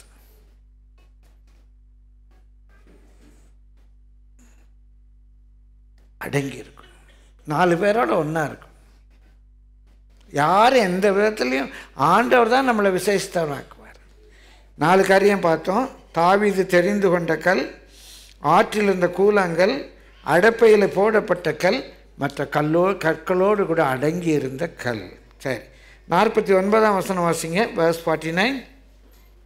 தன் கையை அடைப்பத்திலே போட்டு அதிலிருந்து ஒரு கல்லை எடுத்து கவனிலே வைத்து சுழற்றி அந்த பெலிஸ்தனுடைய நெற்றியிலே பட எறிந்தான். அந்த கல் அவன் நெற்றியில் பதிந்து போனதினால் அவன் தரையிலே முகம் குப்புற விழுந்தான். சரி, 5வது குறிப்பு. இந்த கல்லை பற்றி இப்போ 4 படிச்சிருக்கோம். 5வது குறிப்பு, தாவீது கையிலே எடுத்த கல். தாவீது கையில் எடுக்கிற வரைக்கும் 4 கல் 5 கல் 4 கல்லோட ஒரு கல்லை அமைதியாக இரு. எப்போ தாவீது எடுக்கணுமோ அவன் எடுப்பான். தேவன் உங்களை எப்போது எப்படி பயன்படுத்த வேண்டுமோ தேவன் பயன்படுத்துவார். தாவீது கையில் எடுத்த கல், என்னை தேவன் தன் கையிலே எடுக்க வேண்டும். நானாக இதை செய்கிறேன் அதை செய்கிறேன் பண்ணுறேன் இது பண்ணுறேன்லாம், தேவன் என்னை கையில் எடுக்கணும். அவர் எசேக்கியேலை முடியை பிடிச்சி தூக்கினாராம். இவை சாதாரண வாசிக்கிறோம். யாராவது வாலண்டியர் வர்றீங்களா? நான் முடியை பிடிச்சி தூக்கி காட்டுறேன். முடி இல்லாதவங்க வந்துடாதீங்க. முடியை பிடிச்சி யாரும் வரமாட்டீங்களா வாலண்டியரு? எசேக்கியேல் எப்படி தூக்கினாரா? முடியை பிடிச்சி தூக்கினாரா. முடியை பிடிச்சி தூக்குவார். மோசை எடுத்தார், அவன் ஆடு மேய்ச்சிக்கிட்டு இருந்தான். தாவீதை எடுத்தார், எரேமியா எடுக்கிறார். ஆடு மேய்ச்சிக்கிட்டு இருக்க ஆமோஸை எடுக்கிறார். மீன் பிடிச்சிக்கிட்டு இருக்க பேதுரு எடுக்காரு. ஆயத்துறையில் இருக்கிற மத்தேயு எடுக்கிறார். தேவன் எடுப்பார். அந்த கல் மற்ற கற்களோடு கிடக்குது, தாவீதை எடுக்கிறான். நான் என்னை பயன்படுத்துவதல்ல, நான் தேவனை பயன்படுத்துவதல்ல, தேவன் என்னை பயன்படுத்த வேண்டும். அந்த கல்லுடைய சிறப்பே தாவீது கையிலே எடுத்த கல். அவ என்னை யார் எடுத்திருக்கா, யார் பயன்படுத்துகிறா? பிசாசா? பிரியமானவர்களே, இன்றைக்கு உண்மையாகவே சொல்கிறேன், ஒரு பெந்தைக்கோஸ்தனுடைய சபையின் பாஸ்டர் இப்படிலாம் வெளியே சொல்கிறதுக்கு பொது இடங்களில் ரொம்ப கஷ்டமாக இருக்குங்க. ஏன்னா முன்பெல்லாம் ஊழியத்துக்கு வர்றதுன்னா எல்லாத்தையும் விட்டுட்டு வரணும், தியாகத்தோடு வரணும், பரிசுத்தமாக வாழணும். இன்றைக்கி தனிப்பட்ட வாழ்க்கை எப்படி இருந்தாலும் பரவாயில்ல, வந்து 4 கதை சொல்ல தெரியணும். ஜனங்களெல்லாம் கொஞ்சம் உளவியல் ரீதியாக மோட்டிவேட் பண்ணணும். பயப்படாதே, ஆண்டவர் கைவிட மாட்டார், நீ வாளாகாமல் தலையாவா, இதோ வருது, எனக்கு அமெரிக்காவிலிருந்து விசா வருது. எஸ் லார்ட், எஸ் ஆமென், தேங்க்யூ. இதுதான் நமக்கெல்லாம் பிடிச்சிருக்கு. இதுக்கு ஒரு கூட்டம், நல்ல காணிக்கை. நம்ம சத்தியத்தை பேசினா வேதனைப்படுறாங்க. அதுக்கு பிறகு ஏதோ பரலோகத்தில் பார்க்கிறேன், அந்த மணவாட்டி சிவப்பு சாரி அணிந்து பச்சை பாடை, ஏங்க பிரசங்கமாங்க, பச்சை பாடை ஃபுல் ஆஃப் ஜரிகை. எது பிடிக்கும்? அது என்ன பிடிக்கும்? சரி, அப்போ மேரேஜுக்கு நம்ம சிவப்பு எடுத்துடலாம். பல்லவத்திலே சிவப்பு போல தான் கொடுக்காங்களாம்.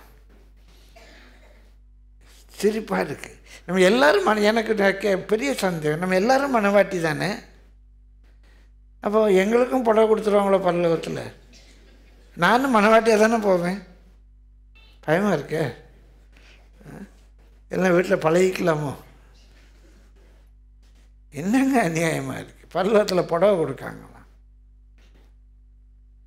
அப்போது இந்தியாவில் தமிழ்நாட்டிலேருந்து போனால் புடவை கொடுப்பாங்க, வட இந்தியாவிலேருந்து வர்றவங்களுக்கு சுடிதார் கொடுப்பாரோ? நேபாளிலேருந்து வர்றவங்களுக்கு என்ன கொடுப்பாரு தெரியலையே. என்னங்க புடவை கொடுத்தாரு ஆண்டவர்? பயமாக இருக்கு.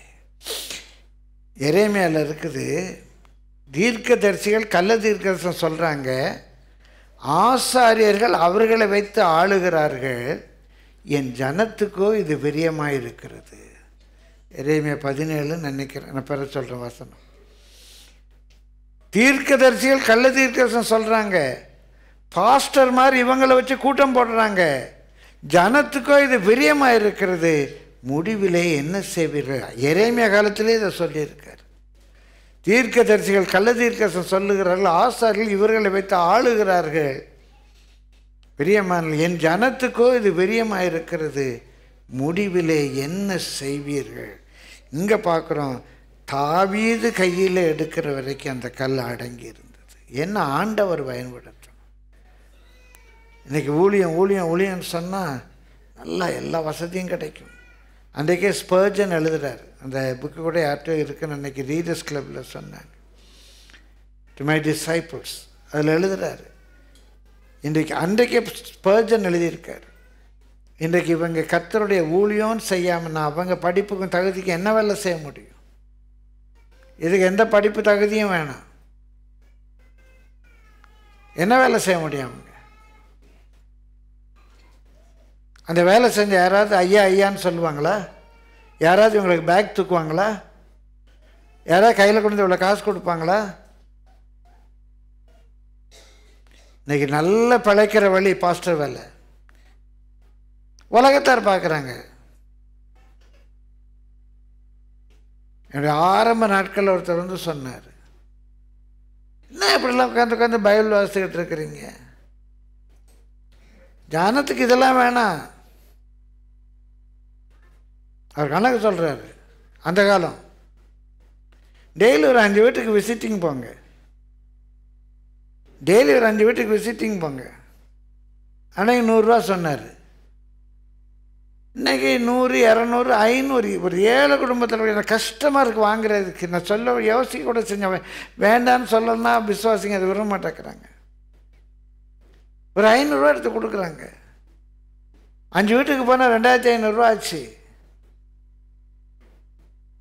ஒரு வாரம் 5 நாள் விசிட்டிங் போனால், வெறும் விசிட்டிங் போனால் 7000 யாராவது ஆரம்பிச்சிடாதீங்க, 7000 ரூபா ஆச்சு. ஒரு மாதம் ஒரு 28000 ரூபா, குறைஞ்சி 25000 ரூபா. 4 வீட்டில் போய் காஃபி குடிச்சிட்டு வர்றதுக்கு 25000 ரூபா கிடைக்கும். பிரியமானவர்கள், அதில் 4 நாள் சாயந்தரம் காஃபி செலவு வேறு மிச்சம். அப்புறம் வீட்டில் போய்ட்டு அவங்க வீட்டில் கொடுத்தா, ஐயோ இந்த சட்னி என்ன நல்லா இருக்குது, இப்படி சட்னியே நான் சாப்பிட்டதில்லை, தலையில் கொட்டணும், நல்லா இருக்கான். அடுத்த வீட்டில் போயிட்டு, ஐயோ சிக்கன் நாட் டேஸ்ட், அப்படின்னா திரும்ப கூப்பிடுவாங்க. சோகம் பண்ணுறாராம் ஊழியக்கார், ஆண்டவரே படைத்த கரங்களை ஆசீர்வதி. 3 நாள் உனக்கு இப்போ 3 வேளை பொங்கி போடுறாள், என்னைக்கா ஜெபிச்சிருக்கியா படத்தை கருத்தை ஆசீர்வதியம்னு. அடுத்த வீட்டில் போனால் போய் ஜெபிக்கணும். இன்றைக்கு ஒரு பிச்சைக்கார பிழைப்பாக போய்விட்டது.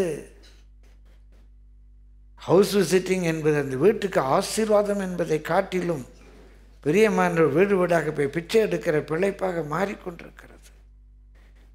இன்னும் ஏதாவது ப்ராஜெக்ட் ஆரம்பிக்கணும்.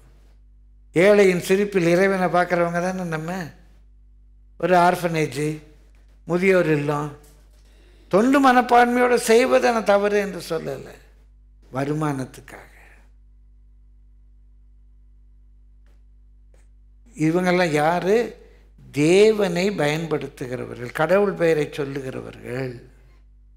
ஆனால் இந்த கல் தாவீதை பயன்படுத்தவில்லை, தாவீது கையிலே எடுத்த கல். கரங்களை தட்டி கர்த்தரை ஸ்தோத்திரிப்போமா. இன்றைக்கு அநேகர் கடவுளை கையில் எடுத்துட்டு திரிகிறாங்க. இந்த கல் தாவீது கையிலே எடுத்த கல், தாவீது கையிலே எடுத்த கல். சரி, 6வது குறிப்புக்கு வருவோம். இந்த கல்லை எடுத்து என்ன பண்ணா நீங்க சொல்லுங்க பார்க்கலாம். இந்த கல்லை எடுத்து என்ன பண்ணா கோலியாத் எடுத்து என்ன பண்ணா? கவனில் வைத்தாங்க. வாசிக்க பாருங்க, ஒன்னொன்னா இருக்கு பாருங்க. அதிலிருந்து ஒரு கல்லை எடுத்து கவனிலே வைத்து. அப்ப கர்த்தர் நமக்காக குறித்த ஒன்று இருக்கும்.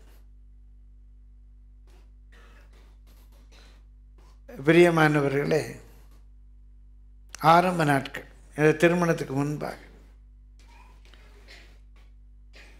சென்ட் ஜார்ஜஸில் வேலை பார்க்குறேன். தண்டையார்பேட்டில் ஒரு அருமையான ஐயா, அவங்க பேரந்தான் நமக்கு போன நாள் வாலிபன் இயேசுவை கண்டின் ப்ரோக்ராம் வந்தாங்க. ரொம்ப அருமையாக இருந்துச்சு. அவங்க சபைக்கு என்னை பிரசங்கத்துக்கு கூப்பிடுவாங்க. அவங்க சபையில் அன்றைக்கி என்ன பிரச்சனையோ தெரியலை. இப்போ நான் மாதம் ஒரு முறை போவேன். எப்பவும் அவங்க கன்னியாகுமரி மாவட்டத்தை சேர்ந்தவங்க நல்லா இட்லி செய்து கறி குழம்பு வச்சுருப்பாங்க. இட்லி கறி குழம்பு அதான் நான் எங்கள் பிரசங்கத்தை அவங்க வீட்டுக்கு போனாலும் அதான் கொடுப்பாங்க அந்த அம்மா பாஸ்டர். அப்போ எனக்கு என்ன 23 வயசு இருக்கும். ஒரு நாள் எனக்கு சாப்பாடு போடும்போது அந்த அம்மா சொல்கிறாங்க, தம்பி நீ மாத்திரம் அந்த பாஸ்டர் வேலைக்கு வந்துடாதப்பா, 4 அணா காணிக்க கொடுத்துட்டு 40 கணக்கு கேட்பாங்கப்பா அப்படின்னு சொல்லிட்டே சாப்பாடு. ஆமாக்கா, ஆமாம்மா, நான் வரமாட்டேம்மா, நான்லாம் கை நீட்டி காசு வாங்குற வேலைக்கு வரமாட்டேம்மா அப்படின்னு சொல்லிட்டு வீட்டுக்கு போகிறேன். ரூமுக்கு போகிறேன், சமாதானமே இல்லை. டாமெட்ரி மாஸ்டராக இருக்குது சென்ட் ஜார்ஜஸில். இன்றைக்கி அந்த காட்சி நினைவு இருக்குது. கட்டிலுக்கு பக்கத்தில் முட்டி போட்டு ஆண்டவரே நான் என்ன பாவம் செஞ்சேன், சமாதானமே இல்லை, ஜெபிக்கவே முடியல, ஸ்தோத்திரங்கிறேன்.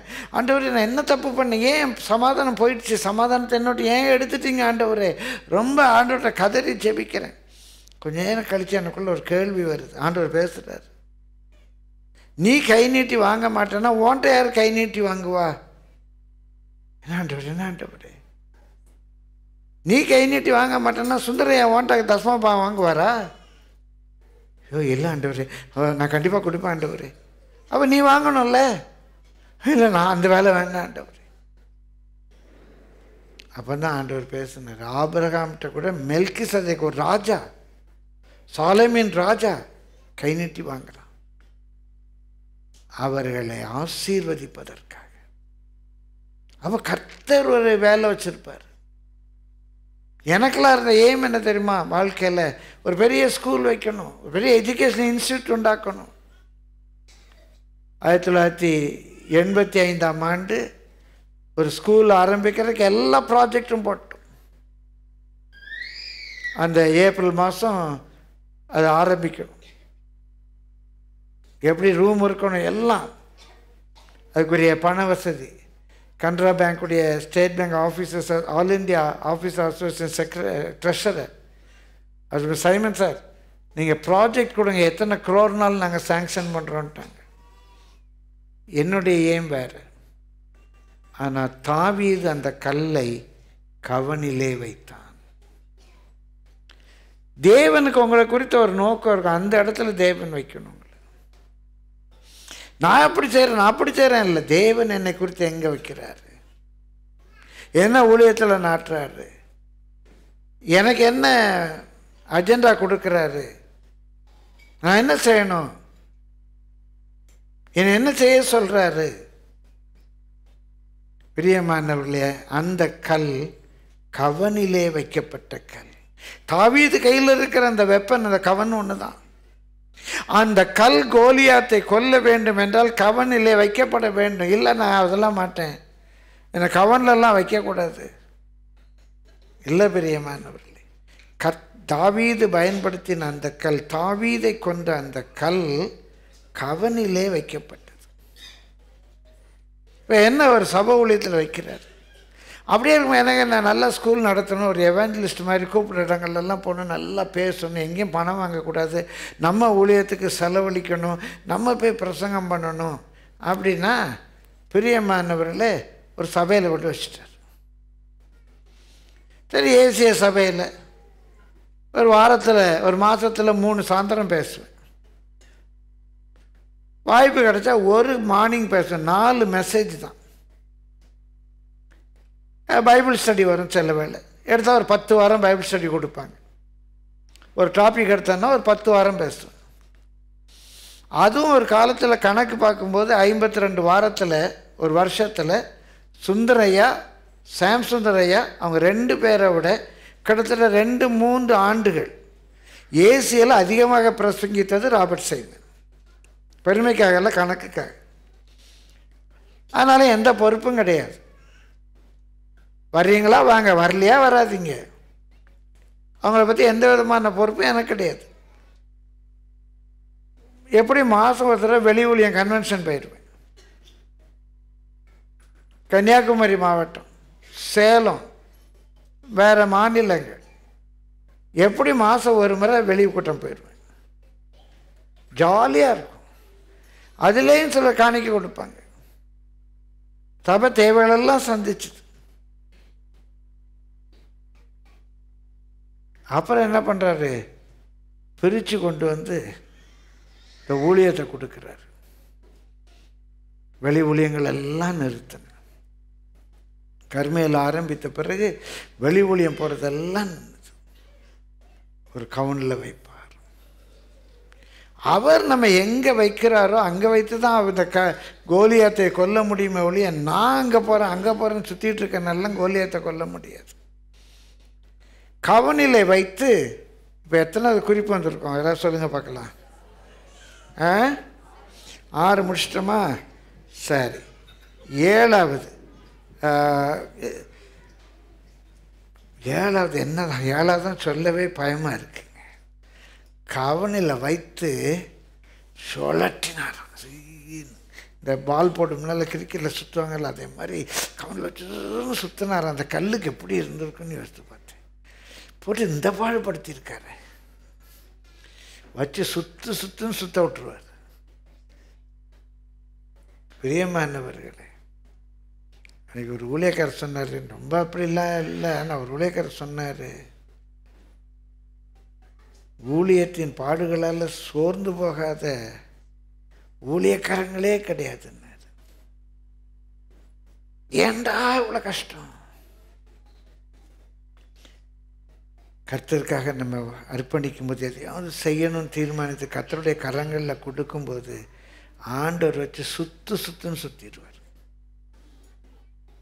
பிரியமானவர்களே, நல்ல திராட்சை ரசம் வேணும்னு சொன்னால், நம்ம பானபலியாக வார்க்கப்படணும்னு விரும்பினோம்னா பிழியப்படுறதுக்கு ஆயத்தமாக இருக்கணும். நீ கர்த்தருக்கு பானபலியாக வேண்டும் என்று விரும்பினால் பிழியப்பட ஆயத்தமாக இருக்கணும். நான் ஆண்டவருக்கு ஏற்ற போஜன பலியாக இருக்கணும்னு விரும்பினா இடிக்கப்பட ஆயத்தமாக இருக்கணும். நான் என்னை கர்த்தருக்கு என்று பலியாய் காணிக்க ஒப்பு கொடுக்கிறேன்னா எரிக்கப்பட ஆயத்தமாக இருக்கணும். ஆயத்தமா? பானபலியாக இருக்க ஆயத்தமா? பவுல் சொல்ல, கர்த்தருக்கு பானபலி ஆனேன், கர்த்தருக்கு ஏற்ற பானபலி ஆகணும். எத்தனை பேருக்கு ஆசை? கர்த்தருக்கு பலியாகணும். எரிக்கப்பட ஆயத்தமா? துண்டு துண்டாக வெட்டப்பட ஆயத்தமா? தோல் உரிக்கப்பட ஆயத்தமா? தோல் உரிக்கப்பட ஆயத்தமா? தோல் உரிக்கப்படுறது என்னங்க? இந்த உடைய மாற்றுறதுக்கே ஆயத்தமாக இல்லை. தலைமுடியை மாற்றுற ஸ்டைலை மாற்றவே ஆயத்தமாக இல்லை. அந்த குருவி குண்டை தூக்கி தலையில் வைக்கணும். இல்லைப்பா ஒழுங்காக இருப்பான்னு அதை மாற்ற ஆயத்தமாக இல்லை. அப்புறம் எங்கே நீங்கள் தோல் உரிக்கப்பட ஒப்பு கொடுப்ப? எங்கே துண்டு துண்டாக வெட்டப்பட ஒப்பு கொடுப்ப? இதுக்கே ஆயத்தம் இல்லை. எப்படி பலியாக முடியும்? கொஞ்சம் யோசித்து பாருங்க. நீ பானபலி ஆக வேண்டும் என்று சொன்னால் பிழியப்பட ஆயத்தமாக இருக்கணும். நீ போஜன பலியாக மாற வேண்டும் என்று விரும்பினால் இடிக்கப்பட ஆயத்தமாக இருக்கணும். கர்த்தருக்கேற்ற பலியாக காணிக்கையாக மாற வேண்டும் என்று சொன்னால் உன்னை துண்டு துண்டாக வெட்ட, தோல் உரிக்க, வச்சு எரிக்க பட நீ ஆயத்தமாக இருக்கணும். இல்லைன்னா பலியெல்லாம் ஆக முடியாது. சொல்லட்டுன்னு சொல்லட்டிடுவார். இப்போ பவுல் ஊழியத்துக்கு வரலன்னா யார் அவரை கல்லெறிய போகிறா? ஏன் இந்த பாடுகள்? யோசித்து பாருங்க. நீங்கள் அழுதான் நாங்கள் அழ வேண்டியிருக்கு. உங்களுக்கு ஒருத்தர் பிரச்சனை தாங்க முடியல. நாங்கள் எத்தனை பேருடைய பிரச்சனை கேட்குறோன்னு தெரியுமா? ஒரு நாள் ஒரு அம்மா அவங்க வீட்டில், நம்ம சபையில் இல்லை, ஒரு கதை. ஒரு அம்மா அவங்க வீட்டில் பிரச்சனை, மருமகளுக்கும் அவங்களுக்கும். மகனும் அம்மாவை பார்க்க மாட்டேங்கிறான். அவன் பாவம் மனைவிக்கும் அம்மாவுக்கு இடையில கிடந்து அவன் கஷ்டப்படுறான். இந்த அம்மாவால் அந்த வீட்டில் இருக்க முடியலை. ஒரு நாள் அந்த வீட்டை விட்டு எங்கேயாவது போயிடலான்னு போயிடுறாங்க. போனால் ஒரு பாழடைஞ்ச மண்டபம், ஏற்கனவே அதில் 3 தூணெல்லாம் உடஞ்சி சரிஞ்சு கிடக்கு. ஒத்த தூணில் நின்றுக்கிட்டு இருக்க அந்த மண்டபம். ராத்திரி அதுக்கு மேலே அந்த அம்மா நடக்க முடியாமல் அந்த மண்டபத்தில் போய் அது ஒத்த தூணில் நின்றுக்கிட்டு இருக்கு. மீதி தூண்லாம் விழுந்துருச்சு. அந்த மண்டபத்தில் போய் இப்படி படுத்துக்கிட்டு புலம்ப, ஆண்டவரே எனக்கு ஏன் இவ்வளோ கஷ்டம், அந்த பையனை நான் எவ்வளோ கஷ்டப்பட்டு வளர்த்தேன், பார்த்து அந்த பொண்ணை கட்டி வச்சேனே, ஆண்டவரே இப்போ நான் இப்படி நடு ரோட்டில் வந்து நிற்கனே, அது இதுன்னு சொல்லி புலம்பிக்கிட்டே இருக்கு. இது புலம்பிக்கிட்டே இருக்கும். கடப்படான்னு சத்தம் கேட்குது. என்னன்னு பார்த்தா இந்த தூணு உடைய ஆரம்பிச்சிருச்சு. அந்த அம்மா வெளியே வந்துட்டாங்க. அந்த மண்டபம் மொத்தமாக உடஞ்சி விழுந்துருச்சு. ஏண்டா நான் ராத்திரி படுத்திருக்கேன், இந்த மண்டபமும் உடஞ்சிச்சே, ஏன் இந்த மண்டபம் திடீர்னு உடஞ்சிச்சு அப்படின்னா ஒரு கல் சொல்லிச்சான். ஒவ்வொருத்தராக வந்து புலம்புறதை கேட்டு 3 பக்க தூண் முந்தைய உடஞ்சிருச்சு, நீ புலம்புறதை கேட்டு 4ஆவது தூணும் உடம்பிச்சுனாங்க. நீங்கள் புலம்புறதை கேட்டு என்னத்தை சொல்ல? ஒருத்தர் ஜபக்குறிப்பு சொல்கிறாங்க, பிள்ளைக்கு கல்யாணம் ஆகலைன்னு. ஒருத்தர் ஜபக்குறிப்பு சொன்னாங்க, கல்யாணம் கட்டின பிறகு வீட்டில் பிரச்சனையாக இருக்குன்னு. இன்னொருத்தர் ஜபக்குறிப்பு சொல்கிறாங்க, கல்யாணம் கட்டினவா வீட்டை விட்டு போயிட்டாலே. எதுக்குங்க நாங்கள் ஜபிக்கிறது? சுழற்றாரு போட்டு. இப்போ கல்யாணம் ஆகணும்னு ஜபிக்கவா, கல்யாணம் ஆகக்கூடாதுன்னு ஜபிக்கவா? ஒரு ஸ்டாண்டர்ட் பாயிண்டே கிடையாதுங்க. பிள்ளை எல்லாம் ஜபிக்கிறாங்க, அதுக்கு தான் ஜபிக்கிறோம். பிள்ளை நல்லா பிறக்கணும்னு ஜபிக்கிறோம். ஐயோ இந்த பிள்ளை தரதலையாக இருக்கானேங்கிறாங்க, இதுக்கு பிள்ளை இல்லாமல் இருந்துருக்கலாம் போலேங்கிறாங்க. இப்போ பிள்ளை பிறக்கணும்னு ஜபிக்கவா? ஒரு நாள் உண்மை இங்கே தான் வேற ஒரு சபை நம்ம எங்களுக்கு தெரியும். அந்த யா என்னம்மா, எப்படியாவது என் பையன் செத்து போகணும்னு ஜபிங்க. என்னெல்லாம் ப்ரேயர் ரெக்வெஸ்ட் வருது பாருங்க. என் பையன் செத்து போகணும்னு ஜபிங்க. என்னம்மான்னா புருஷனுக்கும் பையனுக்கும் டெய்லி சண்டை, அப்பாவுக்கும் மகனுக்கும். யார் உங்கள் வீட்டு கதை இல்லை. அப்பாவுக்கும் மகனுக்கும் டெய்லி சண்டை. அப்பா மகனை அடிக்க போகிறாரு, மகன் அப்பா அடிக்க போகிறான், இல்லை இவன் ஓடுறான், அவர் துரத்துறாரு. அந்த அம்மா சொல்கிறாங்க, நிச்சயமையா இதே மாதிரி எங்கள் வீட்டில் போனால் யாரோ ஒருத்தர் அடித்து கொன்னுட்டு ஜெயிலுக்கு போயிடுவாங்க. யாரோ ஒருத்தர் அடித்து கொன்னுட்டு ஜெயிலுக்கு போயிடுவாங்க. புருஷனும் இருக்காது, பிள்ளையும் இருக்காது. அதுக்கு பதில் வெளியே போய்ட்டோம், லாரி கீறி அடித்து என் பிள்ளை செத்து போயிட்டா நல்லா இருக்குன்னு ஜெபம் பண்ணுங்க. இதுக்கும் எப்படி ஜெபிக்கிறது? எதையோ ஜெபித்தேன். பெரியம்மாள் தேவன் நாம மகிமைக்கா சொல்கிறேன். இன்றைக்கி அந்த பையன் ஊழியக்காரனாக இருக்கிறான். கரங்களை தட்டி கர்த்தரை ஸ்தோத்திரிப்போமா. ஐயோ அப்பா ஊழியத்தில் சுத்தராக இருப்பாருங்க, கவுனில் வச்சு சொல்லட்டுன்னு சொல்லட்டிடுவார். இந்த போஜன பலியாக மாறுறதுக்கு அந்த கோதுமை எடுத்து உரலில் போட்டு அந்த அம்மா இடிக்குதான். இந்த இடி தாங்கக்கூடாதுன்னு சொல்லி ஒரு கோதுமை, புத்தியான கோதுமை, உங்களில் சிலருக்கெல்லாம் அப்படி நிறைய புத்தி உண்டு. இந்த புத்தியான கோதுமை இந்த இடி தாங்க முடியலேன்னு சொல்லி உரல்லேருந்து அப்படி லபக்குன்னு வெளியே குதிச்சிச்சான். எவ்வளோ அருமையான புத்தி பார்த்தீங்களா? இந்த உலக்க இடி தாங்க முடியலேன்னு சொல்லி உரல்லேருந்து அப்படி லபக்குன்னு வெளியே குதிச்சுதான். அங்கே ஒரு கோழி மேய்ஞ்சிக்கிட்டு இருந்துச்சான். வெளியே குதிச்ச கோதுமையை கோழி சாப்பிட்டுட்டு போயிடுச்சான். நீ போஜன பலியாக மாறலை, கோழி வயிற்றுக்குள்ளே போயிடுவேன். கோழி வயிற்றுக்குள்ளே போயிடுவேன். பிரியமானவர்களே, இங்கிலீஷில் ஒரு பழமொழி சொல்லுவாங்க, வில்லிங் ஹார்ஸ் இஸ் கில்ட் அப்படின்னு. இப்போது இங்கே ஊழியத்தில் உதவி செய்கிற தம்பிமார் பாஸ்டர் கோவப்படுறார், பாஸ்டர் திட்டுறார், கத்துறார். யாரை திட்டுவேன் கத்துவேன்? ஊழியத்தில் உதவி செய்கிறவங்க. யார் ரொம்ப அதிகமாக திட்டுப்பட்டிருப்பா? ரொம்ப உதவி செய்கிறவங்க. அங்கேருந்து ஊழியத்தில் உதவி செய்ய மீஞ்சூர்லேருந்து, வண்டலூர் கண்டிகையிலேருந்து எங்கேருந்து வருவான். ஏன் லேட்டாக வந்தேன்? அவன் 8 மணிக்கு வந்திருப்பான். அவனை பார்த்து கேட்பேன், ஏன் லேட்டாக வந்தேன்? இங்கே சிலர்லாம் நல்ல பிரபுக்கள் வர்றாங்க 11 மணிக்கு. பின்னால் வந்து கால் மேலே கால் போட்டு உட்காருவாங்க. ஃப்ரைஸ்லார் பாஸ்டர் திட்டுவானா? வந்து அப்படி பின்னால் உட்காந்து ஸ்டைலாக போயிடுவாங்க. யார் திட்டு போடுவா? இங்கே சேர் போடுறவங்க திட்டு போடுவாங்க.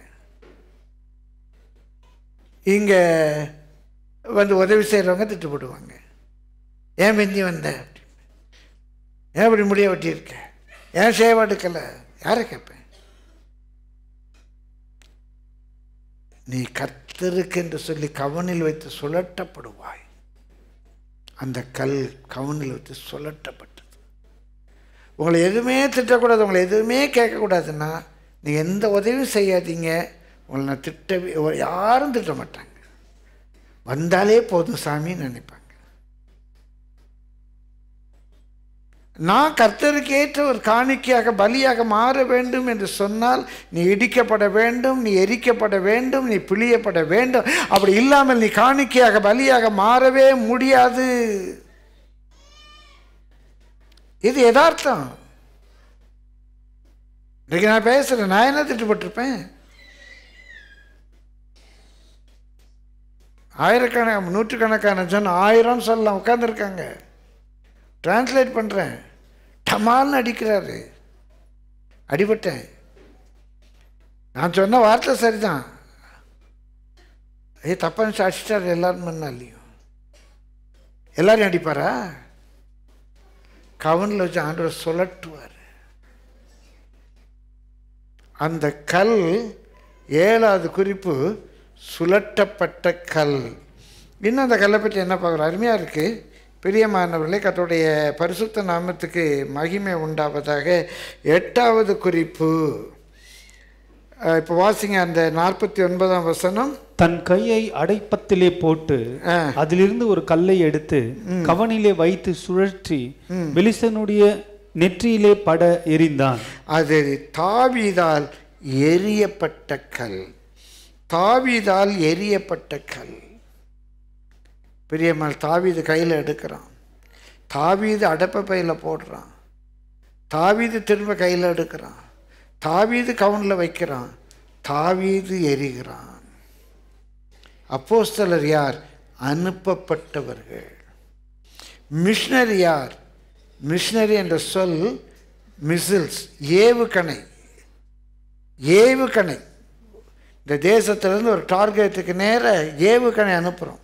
அந்த மிசில் என்ற சொல்லில் இருந்தால் பின்னால் மிஷனரி என்ற சொல் வந்தது. அவங்க ஒரு மிசில் மாதிரி அனுப்பப்பட்டவங்க, எரியப்பட்டவங்க. ஆண்டவர் அனுப்பியிருக்காரு. இதோ நான் உங்களை அனுப்புகிறேன், என் பிதா என்னை அனுப்பினது போல நான் உங்களை அனுப்புகிறேன். ஆண்டவர் எரியணும், ஆண்டவர் அனுப்பணும். நானா போகிறேன் என்றால். பெரிய மலைக்கத்துடைய பரிசுத்த நாமத்துக்கு மகிமை உண்டா. இந்த கல் கதையே ரொம்ப நேரம் ஆயிடுச்சு. சின்ன கல் தானே, என்ன பெரிய அருமையான கல். நேரங்கத்தை நான் முடிக்கிறேன். தாவீதால் எரியப்பட்ட கல் 9வது ரொம்ப முக்கியமான ஒன்று. திரும்ப அந்த 49ஆம் வசனம் வாசிங்க. தன் கையை அடைப்பத்திலே போட்டு அதிலிருந்து ஒரு கல்லை எடுத்து கவனிலே வைத்து சுழற்றி பெலிஸ்தனுடைய நெற்றியிலே பட எறிந்தான். எங்க எறிந்தான்? தாவீதுக்கு ஒரு ஏம் இருக்கு.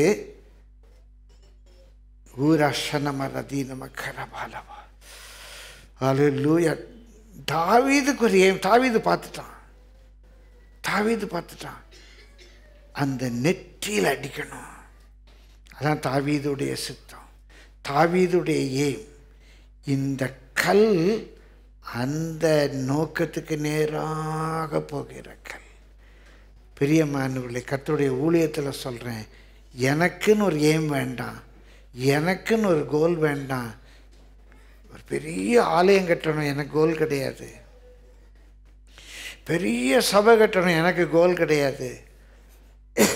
25,000 பேர் உட்கார்ற மாதிரி ஒரு ஸ்டேடியம் கட்டணும். எனக்கு கோல் கிடையாது, எனக்குன்னு எந்த ஏமும் கிடையாது. எனக்குள்ள ஒரே ஒன்று, தாவீதுடைய சித்தத்தை, என்னை எரிகிற தேவனுடைய சித்தத்தை நான் நிறைவேற்றணும். கடந்த வாரம் ஆண்டவர் சொன்னது போல் அன்றைக்கு சொல்லணும், நல்லது உண்மை உத்தமமான ஊழியக்காரன் எஜமானுடைய சந்தோஷத்தில் பிரவேசி அப்படின்னு அவர் சொன்னால் போதும். அவர் என்னை கோலியாத்துடைய நெத்திக்கு நேரம் ஏன் வைக்கும்போது நான் சவுலுடைய நெத்திக்கு நேரம் அடிக்க போகப்படுது சொன்னான். அந்த என்ன ஜல்லிக்கல் மாதிரி நான் ஒரு ஏம் வச்சு விட்டா அந்த கல் வேற ஒரு டைரக்ஷனில் போய்டும். இல்லை இல்லை, எனக்கு இருக்கிற ஏம், நான் போகிற டைரக்ஷன் என்னை எரிகிற தாவீதுடைய ஏம். அதுதான் இயேசு சொன்னார், நான் என் சித்தத்தை நிறைவேற்ற வரலை, என்னை அனுப்பினருடைய சித்தத்தை நிறைவேற்றுவதே என்னுடைய போஜனமாக இருக்கிறது.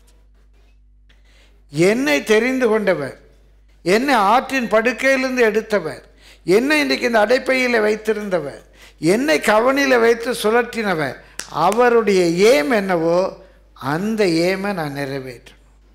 அந்த ஏமுக்கு நேராக நான் போகிறேன். எனக்குன்னு வேறு டைரக்ஷனே கிடையாது, எனக்குன்னு வேறு டைரக்ஷனே கிடையாது. இன்றைக்கி அநேகரால் இதில் எந்த ஸ்டேஜுமே வர முடியலை. நம்ம சாதாரணமாக யோசிக்கிறோம், ஒரு பெரிய பாறை, ஒரு கருங்கல், ஒரு பாறை, உடஞ்சி விழுந்த பாறை, அது உருண்டு உருண்டு உருண்டு அது ஒரு கூழாங்கல்லாக மாற வேண்டும் என்றால் எத்தனை பேருக்கு ஆயத்தம் இல்லை? மேய்ப்பனுடைய அடைப்பையில் இருக்கணுமா? இல்லை, ரெடி இல்லை. நான் என் இஷ்டப்படி செய்வேன், நான் வரேன், நான் வருவேன், நான் போவேன், நான் என் இஷ்டப்படி நடப்பேன். நான் எந்த அடைப்பைக்குள்ளேயும் இருக்க முடியாது. அங்கே 4 கல்லோடு இருக்க முடியாது. நான் ஸ்பெஷலு, நான் ஸ்பெஷலு. எங்கே இருக்கணும் இந்த கல்? ஷோகேஸில் வைக்கணும், கவுனில் வச்செல்லாம் சொல்லட்டப்படாது. அப்படி முன்னால் அப்படியே அழகாக இருக்கும், திட்டவே கூடாது. பிரியமானவர்களே, இன்றைக்கி நிறைய பேரை கூட்டு துண்டு போட்டோம் அத்தனை பேரும் திட்டு போட்டிருப்பாங்க என் டெப் மாதிரி. ஏதோ ஒன்று சொல்லி, ஏன் இப்படி பண்ணி, ஏன் பின்னது, ஏன் இப்படி பண்ண, sorry pastor, sorry pastor, sorry பாஸ்டர்னு சொல்லுக்கு சாரி பார்த்தாலே சாரியில் தான் ஆரம்பிக்கிறாங்க. இல்லை பிரியமானவர்களே, என்னுடைய விருப்பம் என்னை படைத்த தேவனுடைய சித்தத்தை நிறைவேற்றுவது. என்ன வந்தாலும் சரி, அந்த ஏமுக்கு நேராக போகுது. தாவீது கோலியாத்துடைய நெற்றியில் படை எறிந்தான். இப்போது ஒரே ஒரு காரியத்தை சொல்ல போகிறேன். கோலியாத்தை கொண்டது யார்? தேவனா? ஆண்டோடைய வல்லமை. கல்லுன்னு யாருமே சொல்ல மாட்டீங்களா? இந்த கல்லு நெற்றியில் பட, அந்த 49ஆம் வசனம் திரும்ப வாசிங்க. தன் கையை அடைப்பத்திலே போட்டு அதிலிருந்து ஒரு கல்லை எடுத்து கவனிலே வைத்து சுழற்றி பெலிஸ்தனுடைய நெற்றியிலே பட எறிந்தான். அந்த கல் அவன் நெற்றியில் பதிந்து போனதினால், அந்த கல் அவன் நெற்றியில் பதிந்து போனதினால் அவன் தரையிலே முகம் குப்புற விழுந்தான். அவன் தரையிலே முகம் குப்புற விழுந்தான். இப்போ கோலியாத் விழுந்த காரணம் என்ன? கல்லு. ஆனால் வேதாகமத்திலையும் சரி, நம்முடைய வாழ்க்கையிலும் சரி, அந்த கல்லு தாவீது கொண்டான் 50வது வசனம் வாசிங்க. இவ்விதமாக தாவீது ஒரு கவனினாலும் ஒரு கல்லினாலும் பெலிஸ்தனை மேற்கொண்டு அவனை மடங்கடித்து அவனை கொன்று போட்டான். தாவீது கொன்று போட்டான். கொன்று போட்டது இந்த கல்லு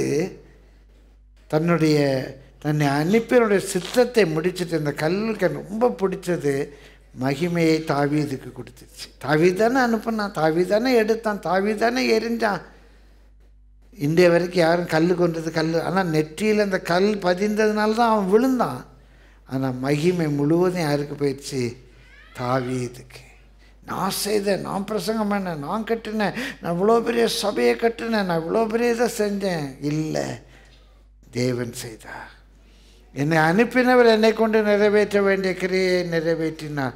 அந்த மகிமை முழுவதும் தாவீதுக்கு போச்சு.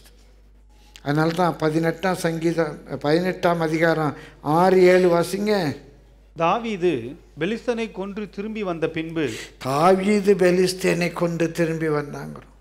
அந்த கல் தான் கொண்டுச்சு அப்படின்னு சொல்கிறதில்ல. அந்த மகிமையெல்லாம் தாவீதுக்கு போய் தாவீது தான் பயன்படுத்தினான்.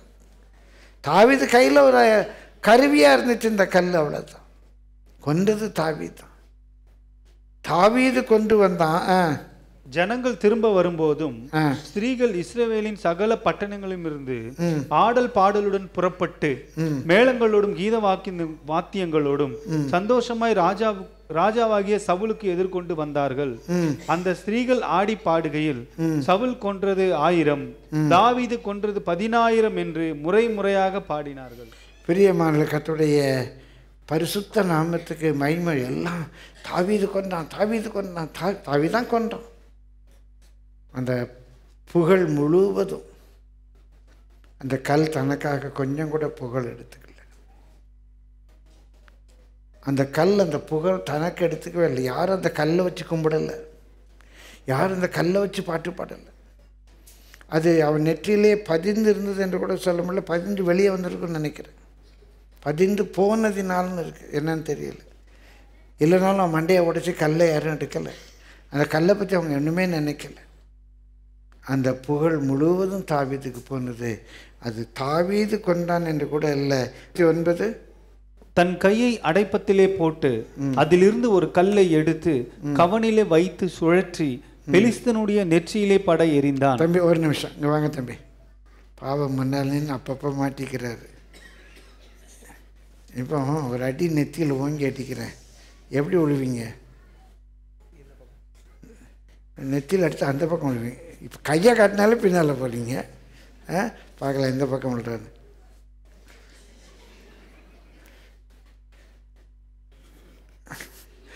கல் இப்படி அடிச்சிச்சுன்னா இப்படி தானே விழுவார். எப்படிங்க முகங்குப்புற விழுந்தார்? கல் இப்படி அடிக்குது, எப்படி விழணும்? இப்படி தானே விழணும்.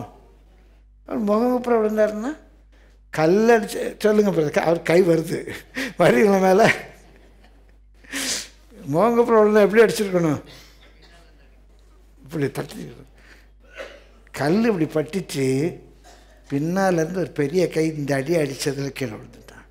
அடித்தது கல்லல்ல, பின்னாலேருந்து தேவன் தன் கிரியை நிறைவேற்றினார். ஹல்லேலூயா, தேங்க்யூ தம்பி. அதனால தான் முகங்குப்புற விழுந்தார். சில ட்ராமாலெல்லாம் இப்படி விழுறாரு தாவீது. கோலியாத் அப்படி விழக்கூடாது, கோலியாத் இப்படி விழணும். முகங்குப்புற விழுந்தது இந்த கல்லினாலே அல்ல. பிரியமானவர்களே, கர்த்தருடைய பரிசுத்த நாமத்துக்கு மகிமை உண்டாவதாக. தேவன் கிரியை. இந்த கல்லாக நம்ம கர்த்தருடைய கரங்களில் ஒப்பு கொடுப்போமா?